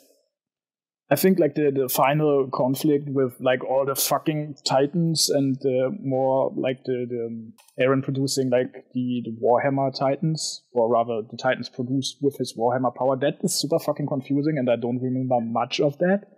But then we have the final thing where they blow off the head of the Eren Titan skeleton thing, and then the kind of centipede thing comes out, and then they have to like fight both Eren, or rather Eren comes back a little bit later, and they have to fight the fucking centipede.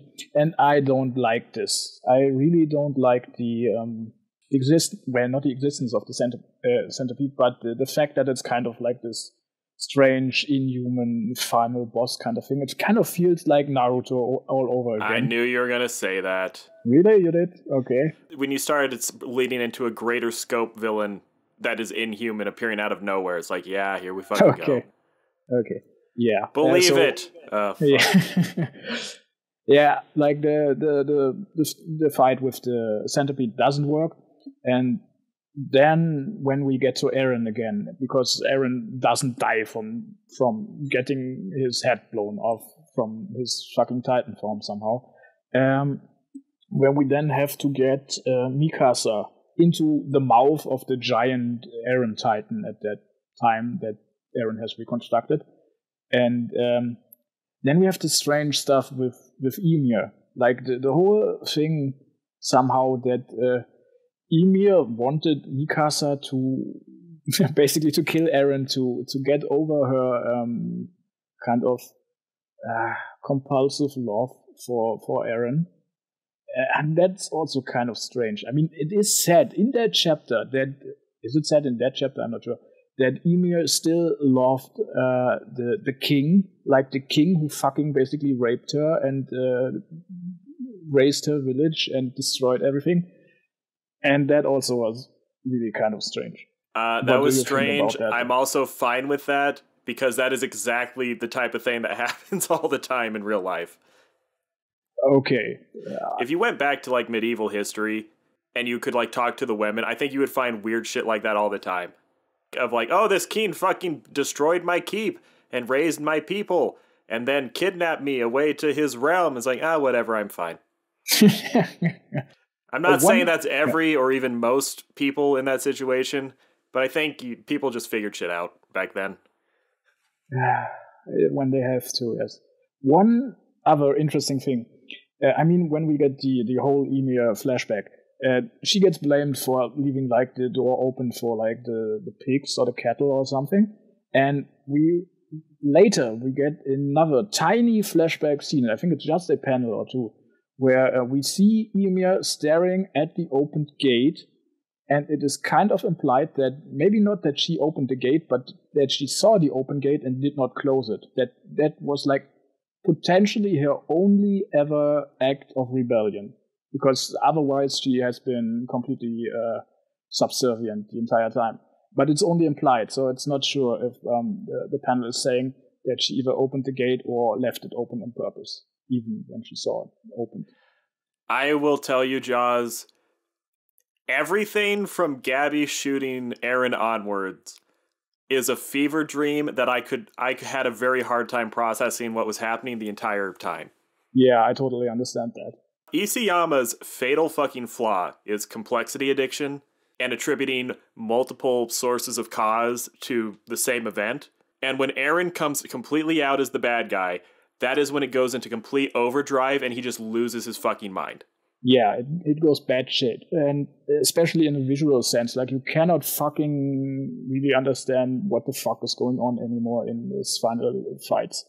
It's also the point where his inexperience as an artist and him not having a great understanding of layout and clear visual communication, he chose a really bad way to resolve this based on his actual skills. Maybe that's partially a result of, as he got better at drawing, I think he got a lot better at drawing titans and set pieces than he did drawing faces and people. So maybe he got a little carried away at the end of, okay, it's time for me to show off my skills. I'm going to draw nothing but titans exploding inside other titans and turning into other titans. And the landscape will be made of titans. Yeah. Yeah, it's possible that he thought something like this. I'm going to show you what I've learned, Sensei. We also haven't talked about Zeke much, which kind of is an oversight. We can tie Zeke into this, because Zeke... Yeah, of course. If I remember right, Zeke spends a large portion of this dying and also lounging around in Sand World, being confused and realizing that Eren played him like a fiddle. Yeah, about this, like he's like basically locked up in Eren as the Titan or something like that. But he has this really great conversation with Armin, when Armin also gets like trapped in this realm for like a short time period. I don't know if time even fucking exists in the path sent. I don't think so. Yeah, it probably doesn't. And where Zeke, this total pessimist, who thinks that being anti-natalist, I should say, who thinks that being born is like the worst fucking thing in the world, where he has this really touching conversation with Armin, where Armin basically presents to him the philosophy and the concept of like living in the moment, and Zeke finally gets it, where he remembers this moment where he plays catch with Xara, and that moment validates his entire existence. And then we see him basically gain control back from Eren, and he partially emerges from the skeleton and then gets killed by Levi. But before he gets killed by Levi, he says something like, "Man, the weather today is really nice. I wished I had recognized this sooner." And that's a fucking brilliant end to Zeke's character. Zeke is one of those characters, it's impossible to know how you really feel about him. Because when they introduce Zeke, it's in a context where all he's doing is cruelly tearing apart characters that we already like. Yeah. They set Zeke up in a situation where it's almost impossible to like him or expect that you will. And as it goes along, it's not like Zeke gets redeemed per se. No, it's more you understand, it's more you get a picture of Zeke that makes you think, in better circumstances, Zeke might have been a cool dude. Yeah, he would have probably been a totally nice and normal guy if not all the shit that happened to him and what Yeah, colored his he's perception. not malicious in the way that Aaron is. Yeah, not at all. He's just not equipped to survive. He's not equipped for the world that he inherited. Yeah. I kind of get If it. Zeke was alive today, he would just be a graphic artist in Boston. He would sometimes tweet annoying shit that was just slightly too PC that made you wouldn't want to follow him because you know his opinions on political issues would annoy you. But it's like, okay, he seems like a cool dude. I'll retweet his art every now and again. I hope he has a good life. He would be a baseball player. Yes, exactly. Yeah. Wait. Oh, right. Ha ha ha ha ha. It wasn't even a joke. It wasn't a joke. Well, he would have to be born in Japan then, because they actually have baseball there. Yeah. And in the US. I think that's one thing, tiny tangent, that baseball managed to become so fucking popular in Japan just because of the US occupation is kind of a strange thing. Yeah, and then it collapsed in America. And America, the most sports-loving country in the world, doesn't really care that much about baseball anymore, but Japan still likes it. Okay, I didn't know about the decline of popularity. Oh, fuck, I don't know. Back in like the 50s and 60s, like baseball was a huge deal in America, and like it's still one of the big sports.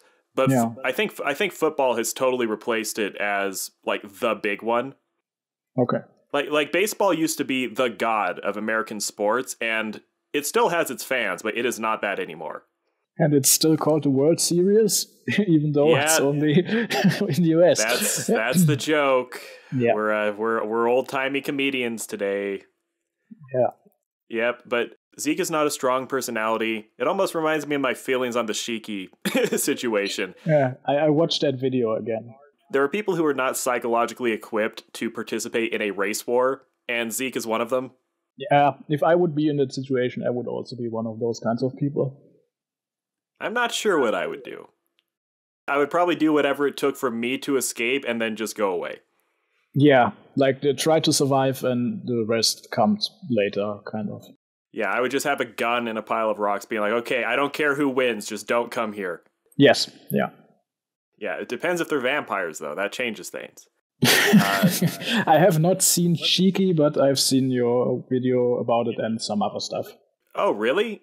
I don't know your taste that well. I think Shiki would have your name all over it. I watched the first episode, but this was like a long time ago, and yeah, like the character designs and the hair pulled me out of it. Shiki is the slowest of slow burns. Yeah, the goofy hair is just, I don't know why that's there. It's a meme at this point. It's just a weird thing about Shiki, that everyone has the dumbest anime haircuts, but everything else is played so straight. Yeah, but Zeke, as it goes along, all you can really do is feel sorry for him, kind of. Yeah. Where in real life, you'd probably still see him as the enemy, but okay, Zeke never had a shot. He was just caught up in the gears of Marley Eldian race war shenanigans, and he never really had a chance. Yeah, I mean, in the real world, if he would be basically captured, he would be a guy who would be hung at Nuremberg or something like this. So, yeah. It's funny that Gabby is almost the person Zeke was supposed to be. But everyone else is going to swoop in and save Gabby from herself before she has a chance to turn into a complete monster. Zeke, if he had psychologically been like Gabby, he probably would have been the ultimate killing machine. Yes. But he was a sensitive, sweet boy who got caught up in the worst conflict ever. And so he just gets to stare off in the distance as Armin teaches him about life in the last 10 seconds he can live. Yeah. Any other thoughts about Zeke? I think I don't have much more to say about him at this point. Yeah, but Zeke comes back and he dies. Oh wait, Zeke comes back and dies. As the conflict keeps going, the number of people who are relevant keep getting smaller and smaller and smaller until we're basically down to the original trio. It's just Aaron, Armin, and Mikasa. Yes. Armin gets to kind of do something. He gets to become the Colossal Titan really quick as Aaron turns into the Colossal Attacker Hammer Strike Double Cross Super Titan guy. I don't know. He's a Transformer at this point. Or he used to be a Transformer right before that. I think at this point he can only make like this giant Aaron Titan. So Eren turns into an abstract block of flesh that is the culmination of all the sins he's committed up until now, which Yes. just looks like the Colossal Titan with a stupid head. Yes. And he just loses. Yeah. All that shit, and he just gets easily beaten by the person who was logically going to beat him the whole time. Yeah, I mean, he knew he was going to be beaten this way. He just played it out. One thing about the final battle of Attack on Titan, the final narrative thrust to the finish line, if nothing else, it will always be memorable for creating some of the most shockingly incompetent panels in the history of manga. I don't even remember like specific moments where that's true. The first one I'm thinking of is when all the former Survey Corps guys and Gabby, for some reason, realize they're going to go after Eren and defeat him. They're all just staring awkwardly into the camera, saying, "To save the world." Oh, okay. That became such a huge meme because it just looks... It's staged like a family portrait. People are just standing around and the people in front are sitting on their knees. But everyone's face looks slightly uncomfortable. Connie, who says it, is all determinatively staring into the camera. Everyone else just looks uncomfortable or like they walked in by coincidence. Gabby looks like she has to go to the bathroom. I thought it became a meme because of the corniness of the sentence. I didn't even pay much attention to the layout. Well, I think it's both the context of the sentence and how poorly the visuals sync up with that, where it just looks awkward and silly. Yeah. Where it's this badass moment, but people don't look badass. They look like they're being slightly annoyed while they're worrying about other things.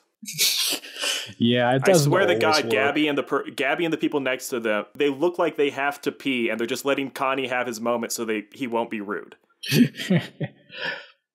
Yeah, we don't know if that wasn't the case in universe, you know. And then maybe the worst panel in the history of manga panels. There might be a worse one. I don't know what it would be. It's not even that the panel is that bad to look at. It's just such an anticlimax emotionally, where Mikasa is holding Eren's severed head, kissing it, and Ymir is just standing in the corner, staring at them.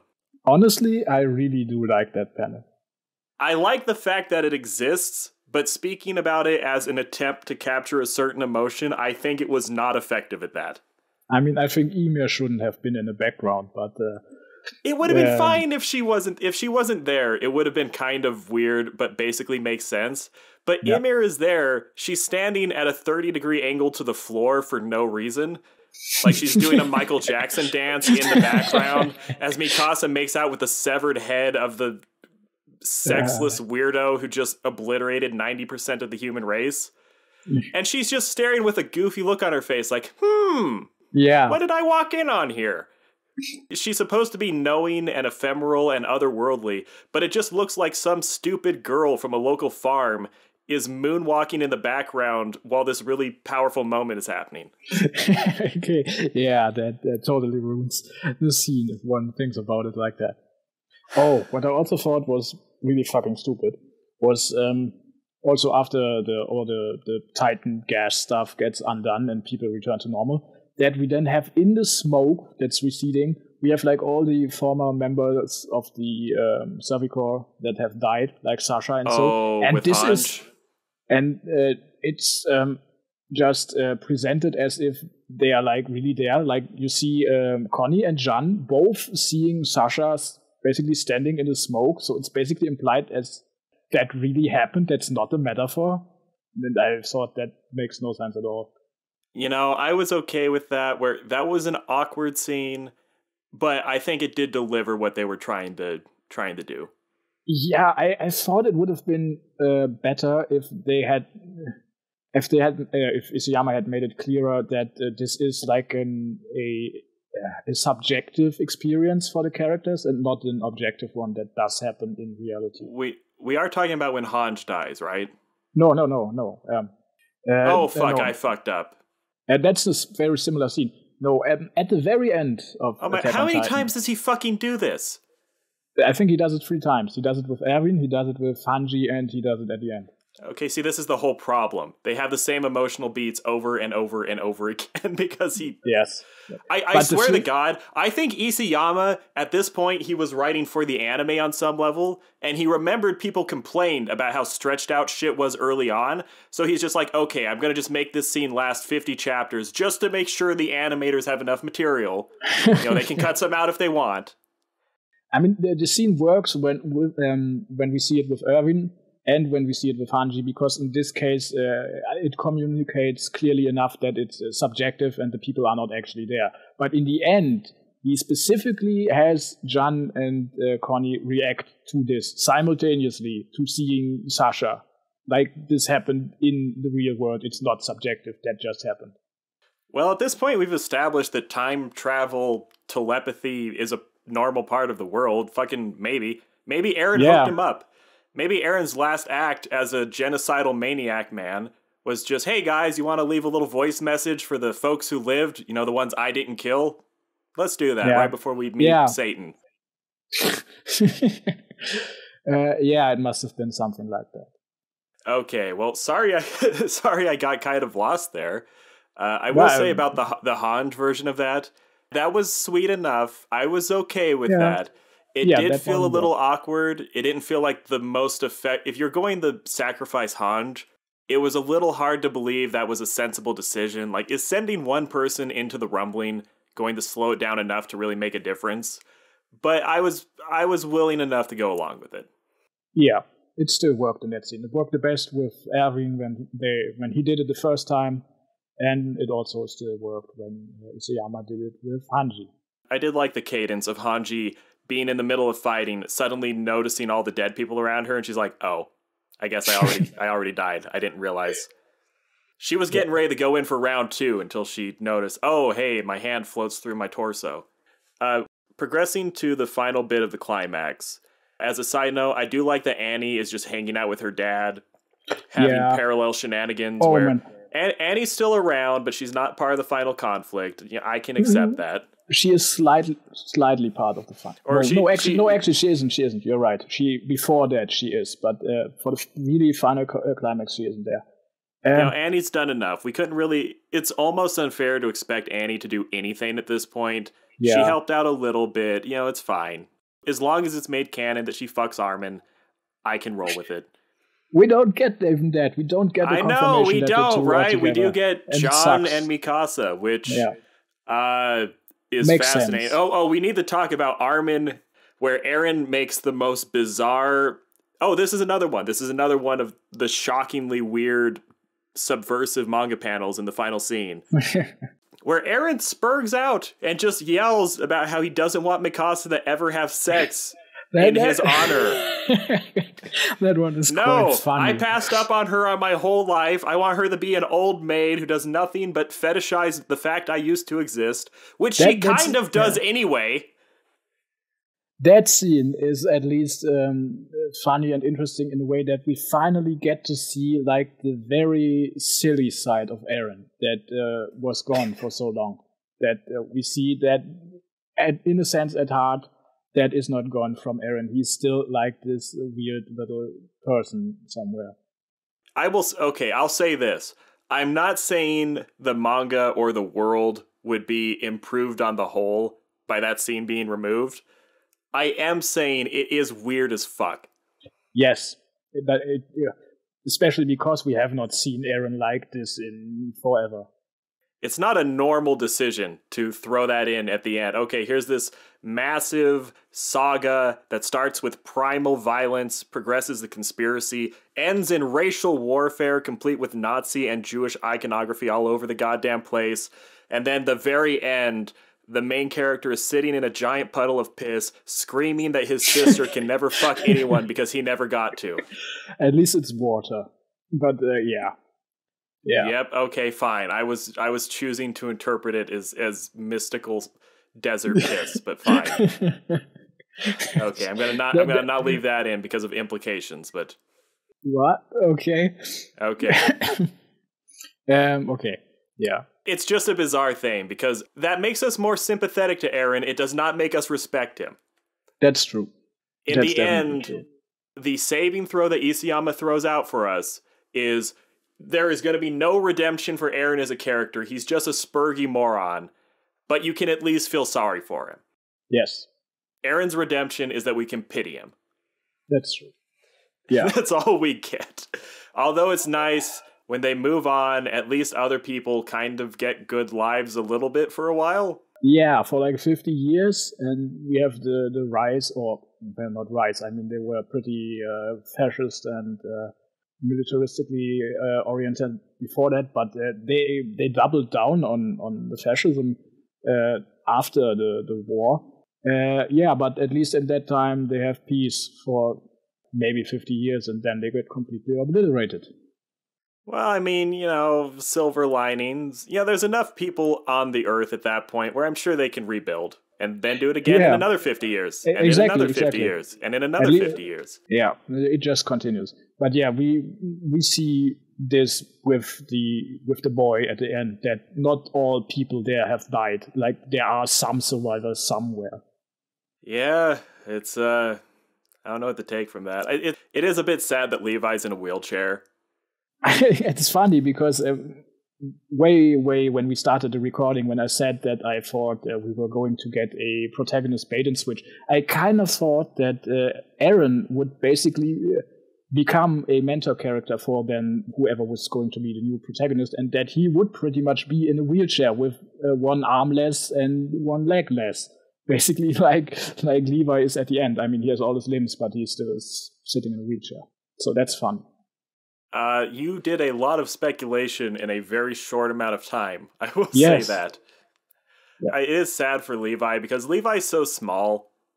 That's why he was a badass back in the day. Where if you see a giant buff guy who's old and in a wheelchair, it's, oh, I bet he lost his leg building the Hoover Dam. Or some such activity. You see Levi and you go, oh, damn it. He must have been some little sickly kid in the shoe black factory and his leg fell off. And then he was just in the wheelchair forever. Oh, that's so sad. Every character that's voiced by Hiroshi Kamina is a badass by default. Yep. Who else did he do? Araragi and Izaya. Oh, wow. Araragi, the greatest badass of all time. He is. Remember in the third arc when he was getting swung around by his fucking intestines as the cool music played? And he survived that. No, but seriously, in some respect, Araragi is quite a badass. Araragi is one of those people where he either wins a conflict immediately or he's just a fucking moron who's going to get beaten like a redheaded stepchild. Yeah, I mean less in terms of like his combat power or something like this, but on a mental level, like his personality. You have to finish Monogatari at some point, because there is especially one moment at the very end, pretty much, of the last season where that is displayed in some sense. Well, fucking Nisio Isin needs to finish Monogatari and admit that it's actually over at some point. It will never be over. But the main story is over, and the main story is adapted to anime. So that's fun. No. I will always laugh at that, though, where he has Shinobu suck out all his blood, and he's going, okay, I have to get up to full power. You know, I'm not as strong as I was back in the day, but this is me at my ultimate form that I can achieve now.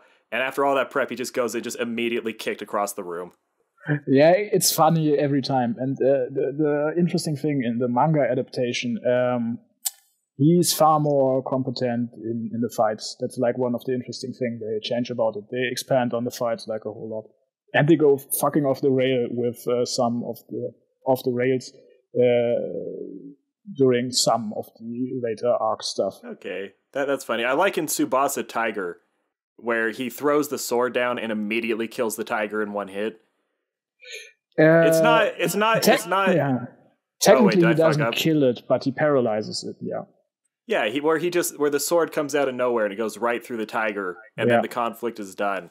Araragi, he has things he can do, but if he reaches a situation that it's not in his toolkit, he is fucked.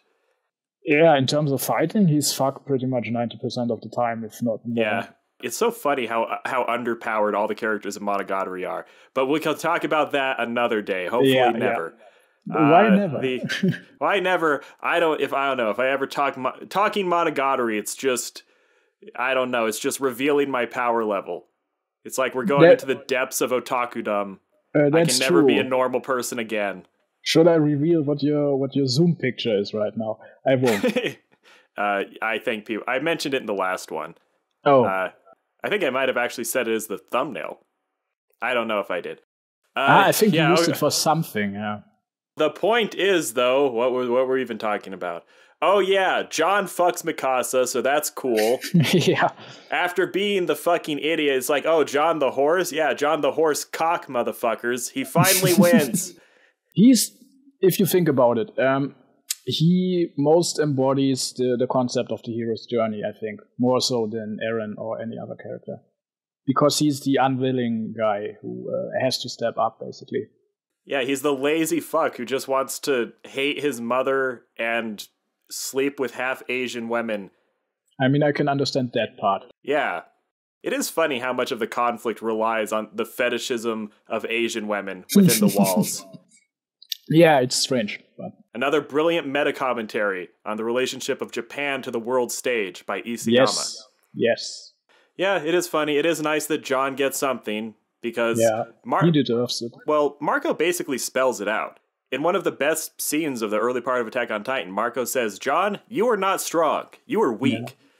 Yeah. Eren is strong. Mikasa is strong. You are weak. But because you overcome your weakness and understand it, that makes you a good leader because you understand people and know how to take care of them.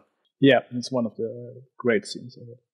Yeah, and then he grows up, and then he gets to have a bunch of quarter Asian babies with Mikasa, while she secretly pines for the Hitler archetype who ruined everyone's life. Yeah. It all worked out, kind of. Yeah, for those two at least. In the scope of what this conflict is, that's about as good an ending as you can hope for. Yeah. Like I said earlier, some of Eren's friends get to live out the rest of their lives in relative peace. Yeah. Although, that was Zeke's plan from the beginning. Sterilize everyone, let them get old, let them die. Yeah, the one big flaw with that plan, even if that would have been implemented, it sadly would not prevent an invasion by Marley. That's the one big flaw. There would still have been war, and it would not have prevented it. That's the one fuck up that Zeke made. Kind of. I think you could argue that if everyone's in their 50s and sterile, yeah, they're probably going to get beaten up by the Marleyans at some point. But are the Marleyans... No, they would have come before that. Or do you mean like they should have had the Rumble and... that was the move. Sterilize everyone and then kill everyone else. Yeah. No, because without the rumbling, there will be no 50-year peace time limit. So the Malayans would have come probably over, not just the Malayans, the rest of the world as well, would have come over in like maybe 2 years or something. That's a good point. Well, I think we're approaching the end of the conflict. Yeah. I don't know. Again, the worst part of Attack on Titan's ending is we don't see Armin get with Annie. That's the only problem. Everything else was perfect. It's a 10 out of 10. Every frame was a symphony in my imagination. The emotions were so rich and complex. I just need a spin-off where there's one panel confirming that Armin gets with Annie. That's all I want.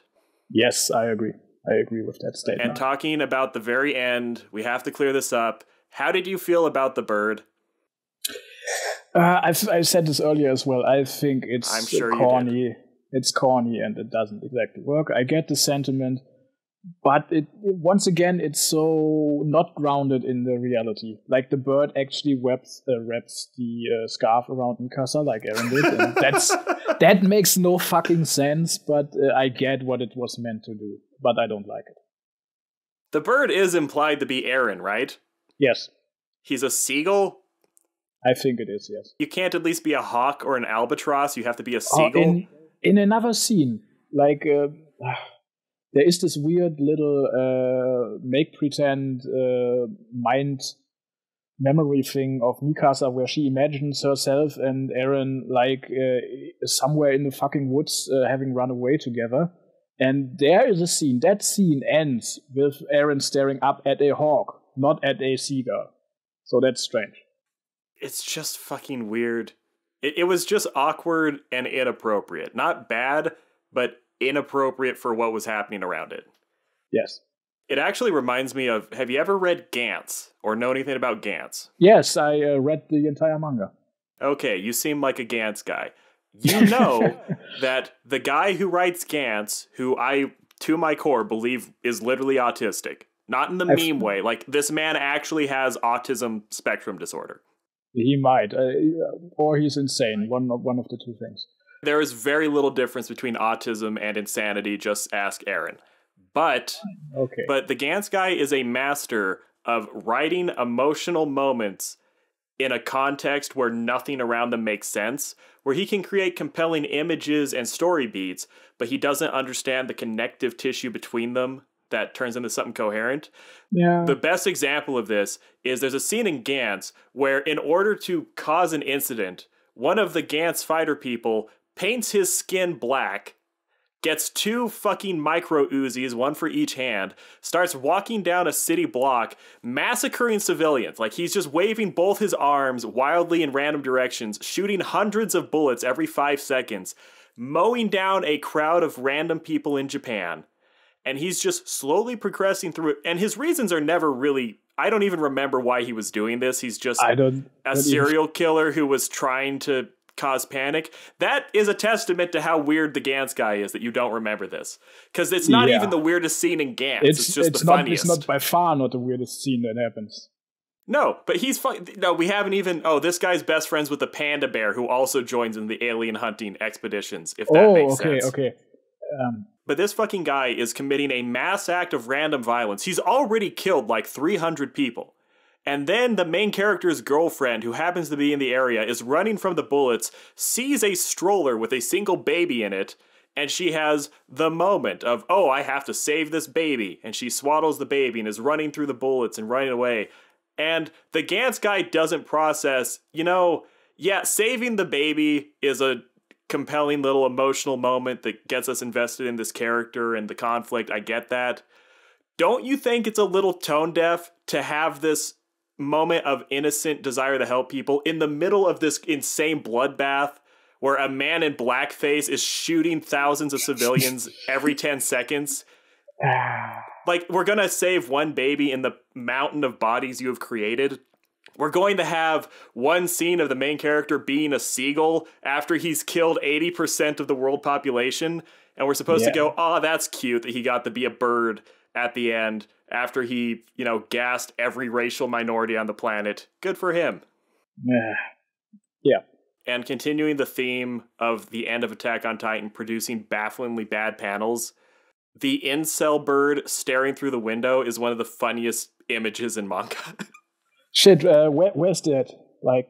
The very end, where you just see a seagull staring in the window at John and Mikasa. The implication, I think, being that Aaron just watched them fuck, and he's just gonna fly away now. Why are you sure that... The context might be slightly off. I will delete this if I'm wrong. But people memed the fuck out of this image of Aaron just staring through a window. Shit, I'm not sure if I remember this correctly. And there were a bunch of photoshops of Aaron's man bun on the bird's head. Oh, yeah, right. I remember that image, but the context is a little bit more. I think I might have dropped a photo edit of it on Twitter once, and you looked at it. Might be. Yeah, I've seen that photoshopped image, definitely. We're pretty far in. Yeah. Pretty tired. Any thoughts that you want to share? Anything we missed? Anything specific? Really quick, I'll say, part of the problem with Attack on Titan is it had issues maintaining a cohesive narrative, and it eventually collapsed under the weight of the story it crafted to support all the little parts. Yeah. But it's a testament to Attack on Titan. There were very good elements in the story that came and went so often that some of them we just never brought up. We didn't talk about Kenny, for example. Kenny's arc was a great little thing. It was maybe not much to talk about, but he was an entertaining character. The merchant guy's son, they had the whole Kenny-related arc of getting the merchant's son to back the Survey Corps and help them reclaim the kingdom. Yeah. Another great little character. There were a lot of people who just came and went in Attack on Titan, had great moments, disappeared, and I didn't give Isayama enough credit for those. Yeah, Kenny because there were a lot is of fucking awesome as a character. Like his introduction scene and the ensuing pursuit of Levi is probably one of my favorite animated scenes of all time. It's just so fucking awesome. On that note, I always found it funny that once the Eldians and Marlians are fighting each other, the technological progress of the Marlians over the Eldians is the whole impetus for the conflict. Yeah. But it's fucking hilarious that because of the Titan fighting, the Eldians have the Survey Corps and they have a class of people that can use 3D maneuvering gear in cities. It's hilarious that their technological backwardsness led to them developing a special type of elite troop that no rational person would ever create. Yes, and what's also weird is that they did not adapt their blade design. They still used the blade design to fight Titans instead of optimizing them to fight humans. Which, I mean, if you already have them. Yeah, but they should not work as well as like a regular type of cleaver thing that's optimized for high-speed slashing, like a saber or something. I just found it hilarious because it's such a stupid problem to have. The enemy troops are swinging above our heads like Spider-Man, too fast for us to see them, and they're cutting us up with giant box cutters.